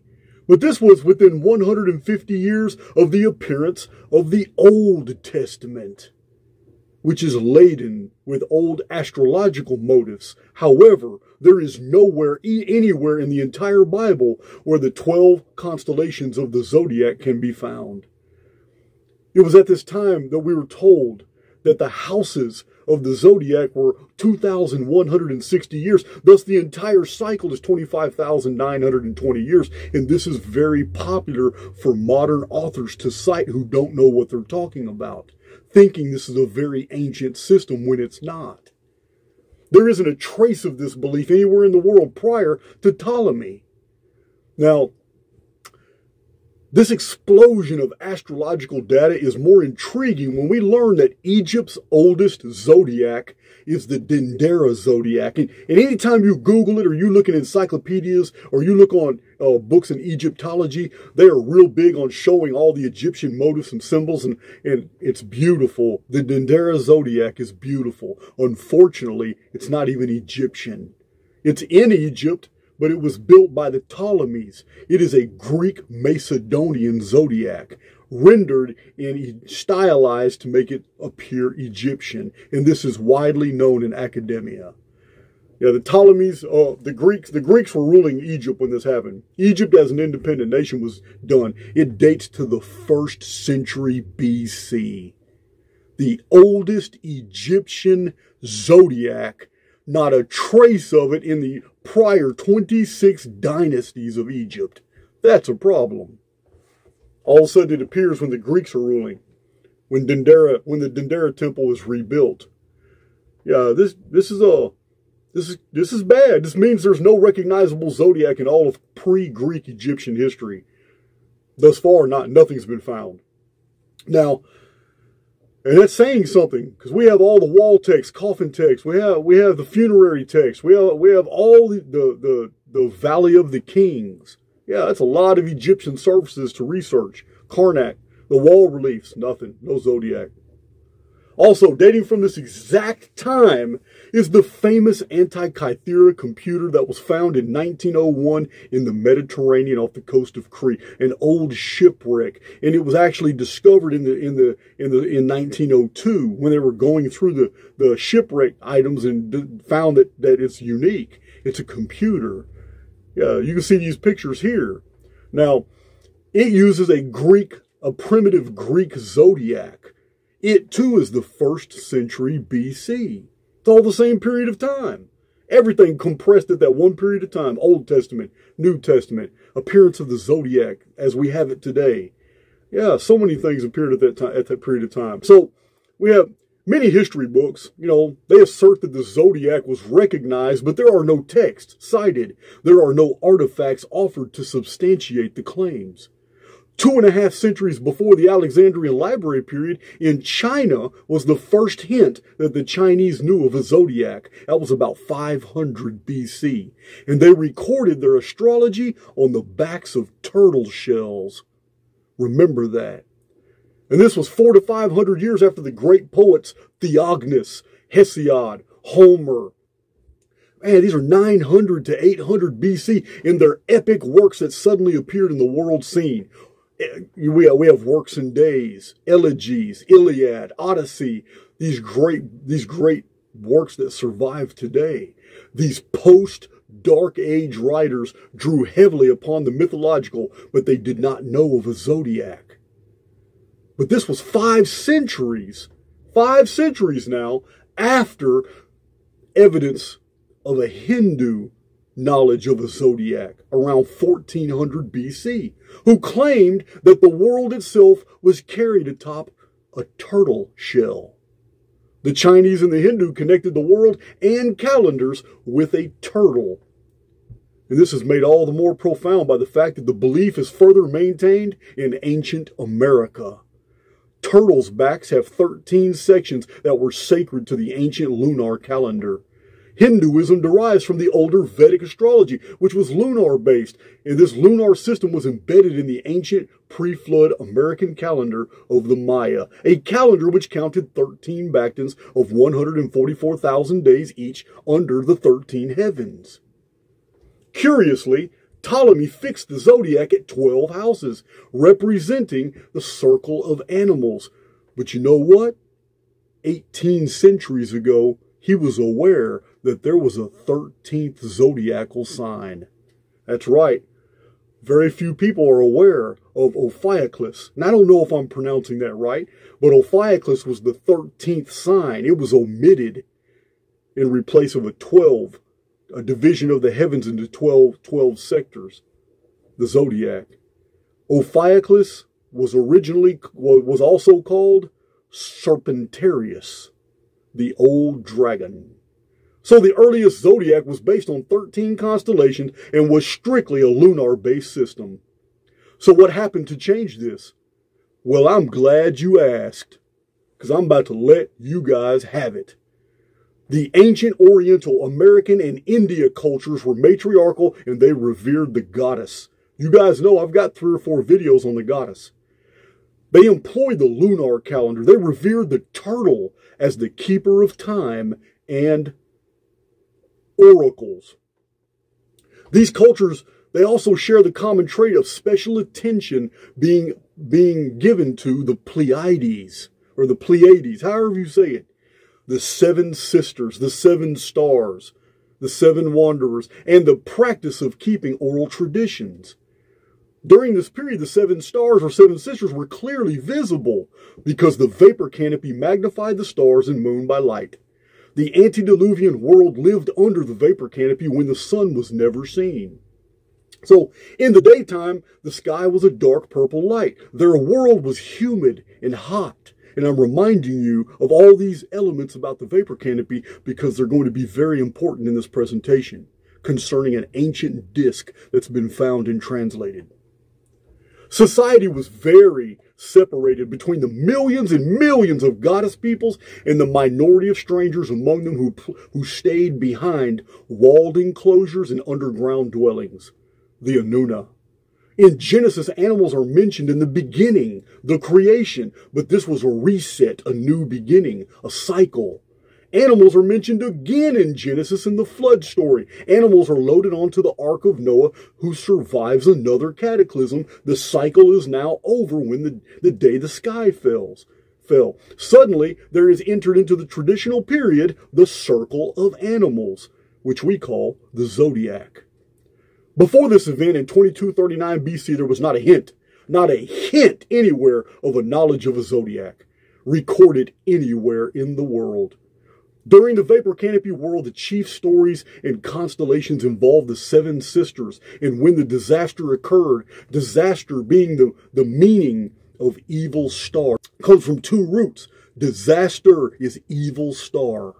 So, the ancients witnessed this evil star appear, and then it destroyed their sky. The collapse of the vapor canopy ended that world.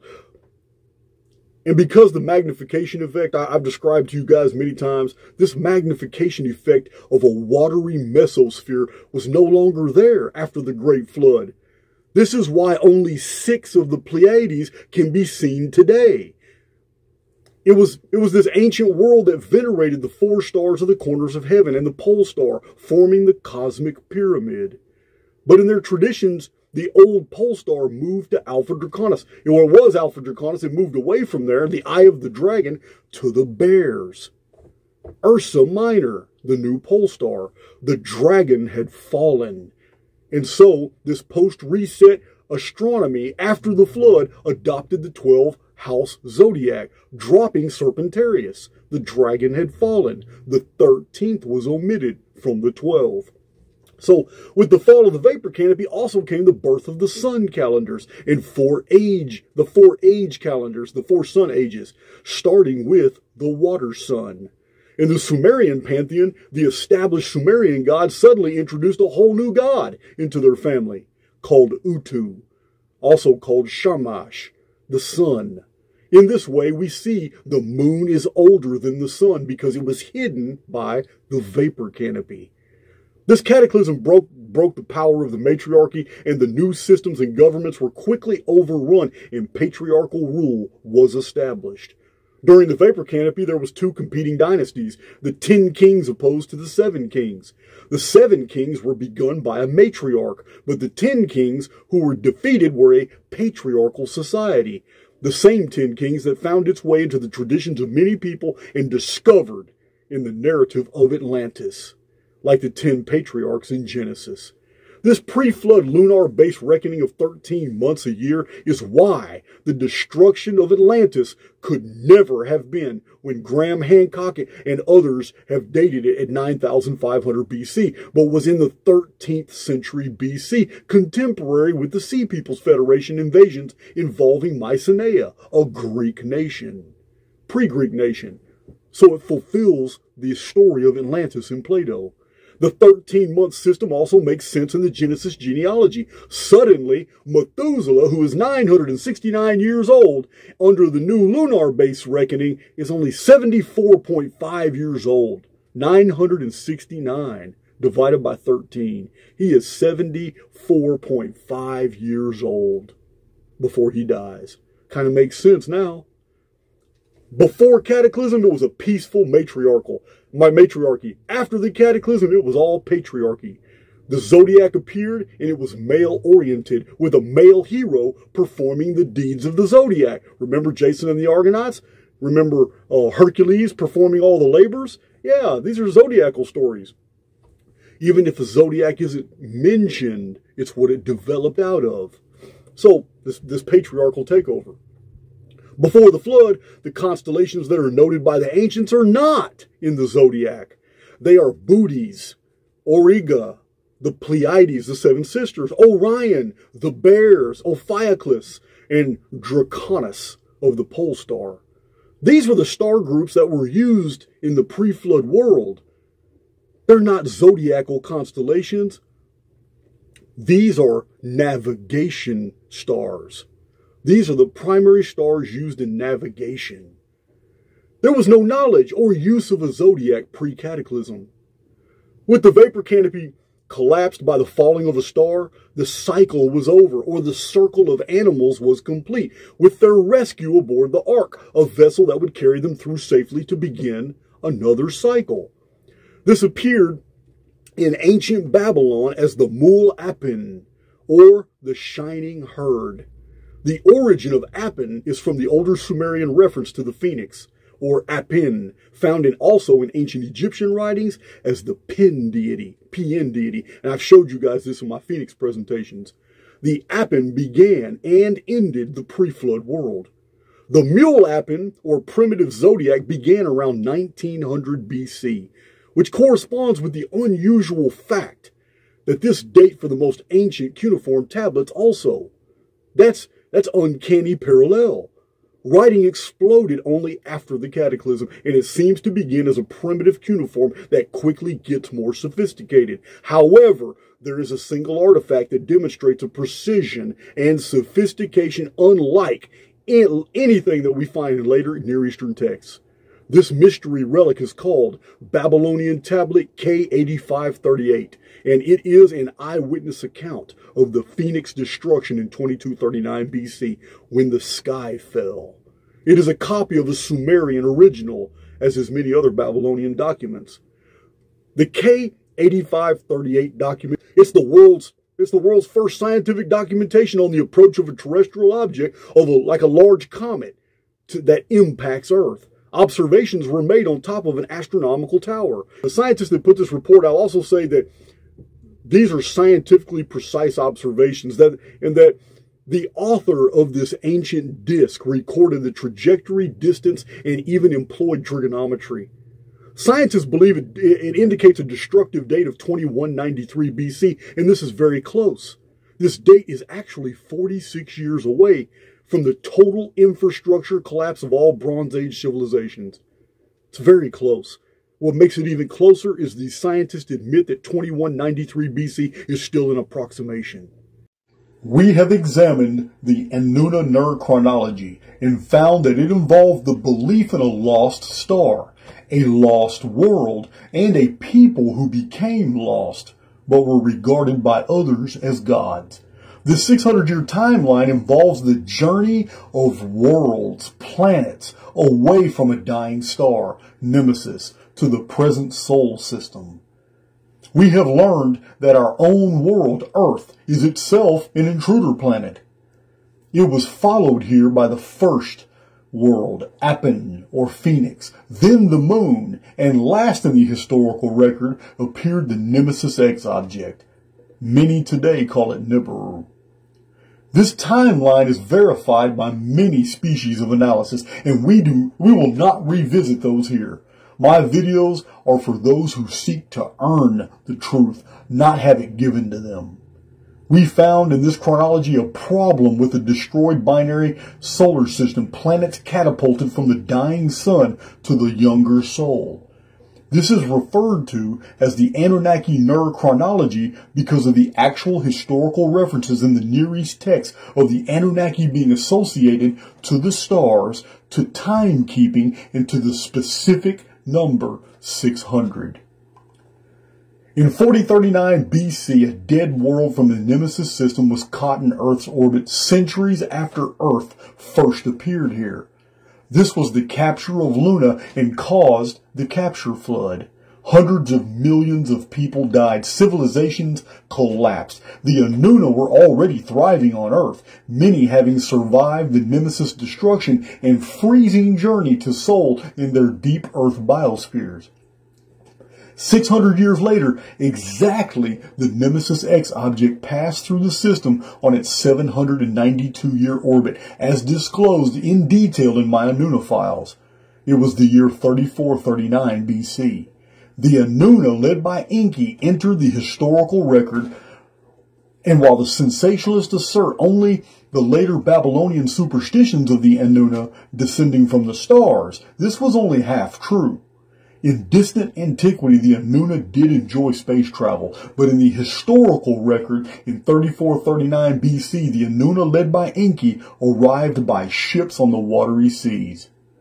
Copying this history in Babylon, the Jews understood the chronology in their own copies, and they called Enki by the name Enoch. And this is why the biblical date for the birth of Enoch is the same as the arrival of Enki. It is the 35th century BC. But this arrival was not accidental. This was 600 years after the capture flood caused by the moon. Now, in 3439 BC, Nemesis X object passes close by and it kills a third of the human race in flooding, which is called the Giza flood, for which I have revealed in prior videos, posts, and published books. The American civilizations of the Anunna were totally wiped out, and this is why fleets of males appeared all over the old world in the infancy of Sumer, Egypt, Urartu, Anatolia, Harappa, the Yangtze Valley in China, and the Urubamba of South America. 600 years later, we have the beginning of the Anunnaki dynasty starting at Badtabira, the 7 kings of Sumer, in 2839 BC, and the birth of the hero Noah, who was the progeny of a union of gods and men. 600 years later, we have the epic and worldwide renowned Great Flood. The Anunnaki Nur system marks the appearance of the moon, which caused a cataclysmic flood. Then the appearance of the Nemesis X object to cause the Giza flood. Now the Nur chronology marks the Great Flood of Noah in biblical infamy as the year 2239 BC. And true to form, it is another object from the dying Nemesis system that causes this most terrible of flood catastrophes. It is the Phoenix. The Earth, the Moon, the Nemesis X object, and the Phoenix. These are the themes of the Anunnaki Nur chronology. The flood date of 2239 BC is not in question anymore. With so many ancient citations, scientific reports, chronological calculations, the traditional evidence, chronometrical references in the architecture of the Great Pyramid of Giza, or modern mathematical scrutiny that's found in my videos and books, I am no longer compelled to attempt to convince anyone of this truth anymore. In fact, we can set aside every single piece of evidence and proof we have that the Great Flood was in 2239 BC and just simply rely on the Phoenix chronology of 138-year resets, mud floods, and cataclysms, and still we get 2239 BC as the date of a vast destruction. In 2239 BC, every civilization on Earth suffered a reset. The fact that it was widely remembered as the single worst catastrophe in human memory should not be surprising once we realize that it is the nexus that connects the Anunnaki Nur chronology of 600-year periods to the 138-year appearances of the Phoenix. That the Nur system and Phoenix chronology converge on this fateful year necessitates a closer examination of how these two systems interface throughout the centuries and millennia after the flood. It is my position that these are simulated protocols designed to preserve situational truths while appearing random and even natural. They are anything but. I will show that not only are these a part of the simulated holography masked as history, but that by carrying out the full program timelines of 600-year periods, 138-year periods, and 792-year periods of the Nemesis X object, as we have preserved their appearances and effects in the historical record, not only will it become obvious that we can predict the next series of events that will occur in our lifetimes today from 2022 onward, but if the history and future of the world is structured as a holographic simulation, then the present is all simulated as well. This is the second Phoenix holography chart video. In the first video, we covered the actual 138-year timeline of the Phoenix as presented in the Phoenix Archive playlist 46 videos and my published books. This chart shows only 4 dates in history, guys. All 4 of them, though, are Phoenix years. These 4 dates will provide us a 5th date hidden in the pattern that is connected to the origin of the Phoenix itself, or its reprogramming, a reset protocol. Now, you guys already know, I say it all the time, the Phoenix is designed to be a witness against the Archons. Therefore, anyone attached to the idea of the Phoenix must be a benefactor. So, in 4309 BC, a 930-year-old civilization met with an end by the Phoenix, and the survivors rebuilt during a 414-year period, which is 138 times 3, till the Phoenix returned again in 3895 BC and totally destroyed the world so perfectly the survivors thought it was a new heavens and a new earth. Both of these destructions were worldwide, almost extinction-level events, and that's a part of this pattern. The second starting the biblical chronology and the Annus Mundi chronology, both of them starting in tandem behind a Phoenix destruction.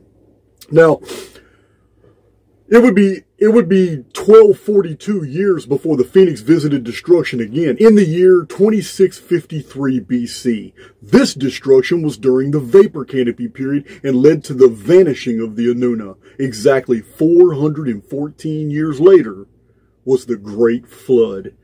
You guys know the Great Flood of Noah is 2239 BC. It is the day the sky fell. It is the collapse of the vapor canopy. It is the beginning of the historical record as we have come to know it. From beginning to end, from 4309 BC to 2239 BC, was 2,070 years. Now, the 414-year period was first published and brought to the public's attention by biblical chronologist Stephen Jones in his book, The Secrets of Time, over 20 years ago. He shows how the 414-year period has been found all through history, and that it is attached to the idea of cursed earth. So from the fall of man, which was a curse, the 3895 BC Phoenix cataclysm that began the old world's cataclysms to 2653 BC disasters was exactly 1242 years during the life of Noah. But as I have shown in my published work in videos, Nostradamus in a private letter wrote that Adam to Noah was 1242 years. Interestingly, 1242 is exactly 414 times 3. So, this same start year of 3895 BC is also the start provided in Stephen Jones' chronology, and in 1656 years to the Great Flood itself. The researcher Rashi, almost 1,000 years ago, wrote that the world is destroyed every 1656 years. In this pattern, he is correct. From 4309 BC to 2653 BC is 1656 years between destructions. Likewise, 3895 BC, which began all these old world calendars, to the year 1656 Annus Mundi, or 2239 BC, is 1656 years. between two great destructions. So, that the whole period from the first appearance of the Phoenix to the Great Flood being 2070 years only mirrors that which the ancient Inca told the Spanish, that their own history began way back in the past with a 2070-year period. So, here's the chart. The pattern is clear and geometrical, but nothing in nature would actually be this perfect. However, all the chronological dates are heavily supported, and the individual periods are likewise supported by Jones, Nostradamus, Rashi, and the Inca. Look at the chart. Look how far back in history these four men were when they were writing about these periods that were thousands of years before them. Here is the real message of the chronometry, the epicentral year of this pattern, between 4309 BC, beginning of Phoenix's 138-year periods, and the Great Flood in 2239 BC, caused by the Phoenix. The epicentral year is 3273 BC. It is the exact year in the middle of this geometry. It is the year 621 Annus Mundi. 621 is half of 1242. 1242 being a Phoenix sum of 138 times 9, and the number mentioned by Nostradamus in the ancient world. So, what happened at this time that is relative to the Phoenix? What happened in 621 Annus Mundi, 3274 BC, during the vapor canopy pre-flood period? According to many biblical chronologists, including the chronology of Stephen Jones in The Secrets of Time, having no knowledge of the Phoenix whatsoever or the timeline of 138-year periods, Jones dates the birth of Enoch to 3273 BC, or 6:22 a.m. What this means is, in the chronometry, we have a geometrical targeting of the exact year when the benefactor entered the simulacrum on his mission to set the captives free. Enoch, the ancient Enki, was physically born in 3273 BC, but he entered the avatar embryo, the moment of conception, in 3274 BC. That's when he entered the construct to do what he did later, which I've discussed in many videos. 4 dates provided this geometry and demonstrates that Enoch's conception, his entrance into the world, was the epicentral date marking the ancient world from 4309 to 2239 BC, a vast isometric projection in the architecture of the holography, the holosphere. Remember, guys, these are not arbitrary dates at all, and they will be proven more and more as this thesis continues. And we cannot be surprised. I have shown ample proof that the traditions of the old world link Enoch to the Phoenix, and both the Phoenix and the Great Pyramid are linked to the figure of Enoch, who served his purpose and then mysteriously vanished into the sky, according to the book of Genesis, because God took him.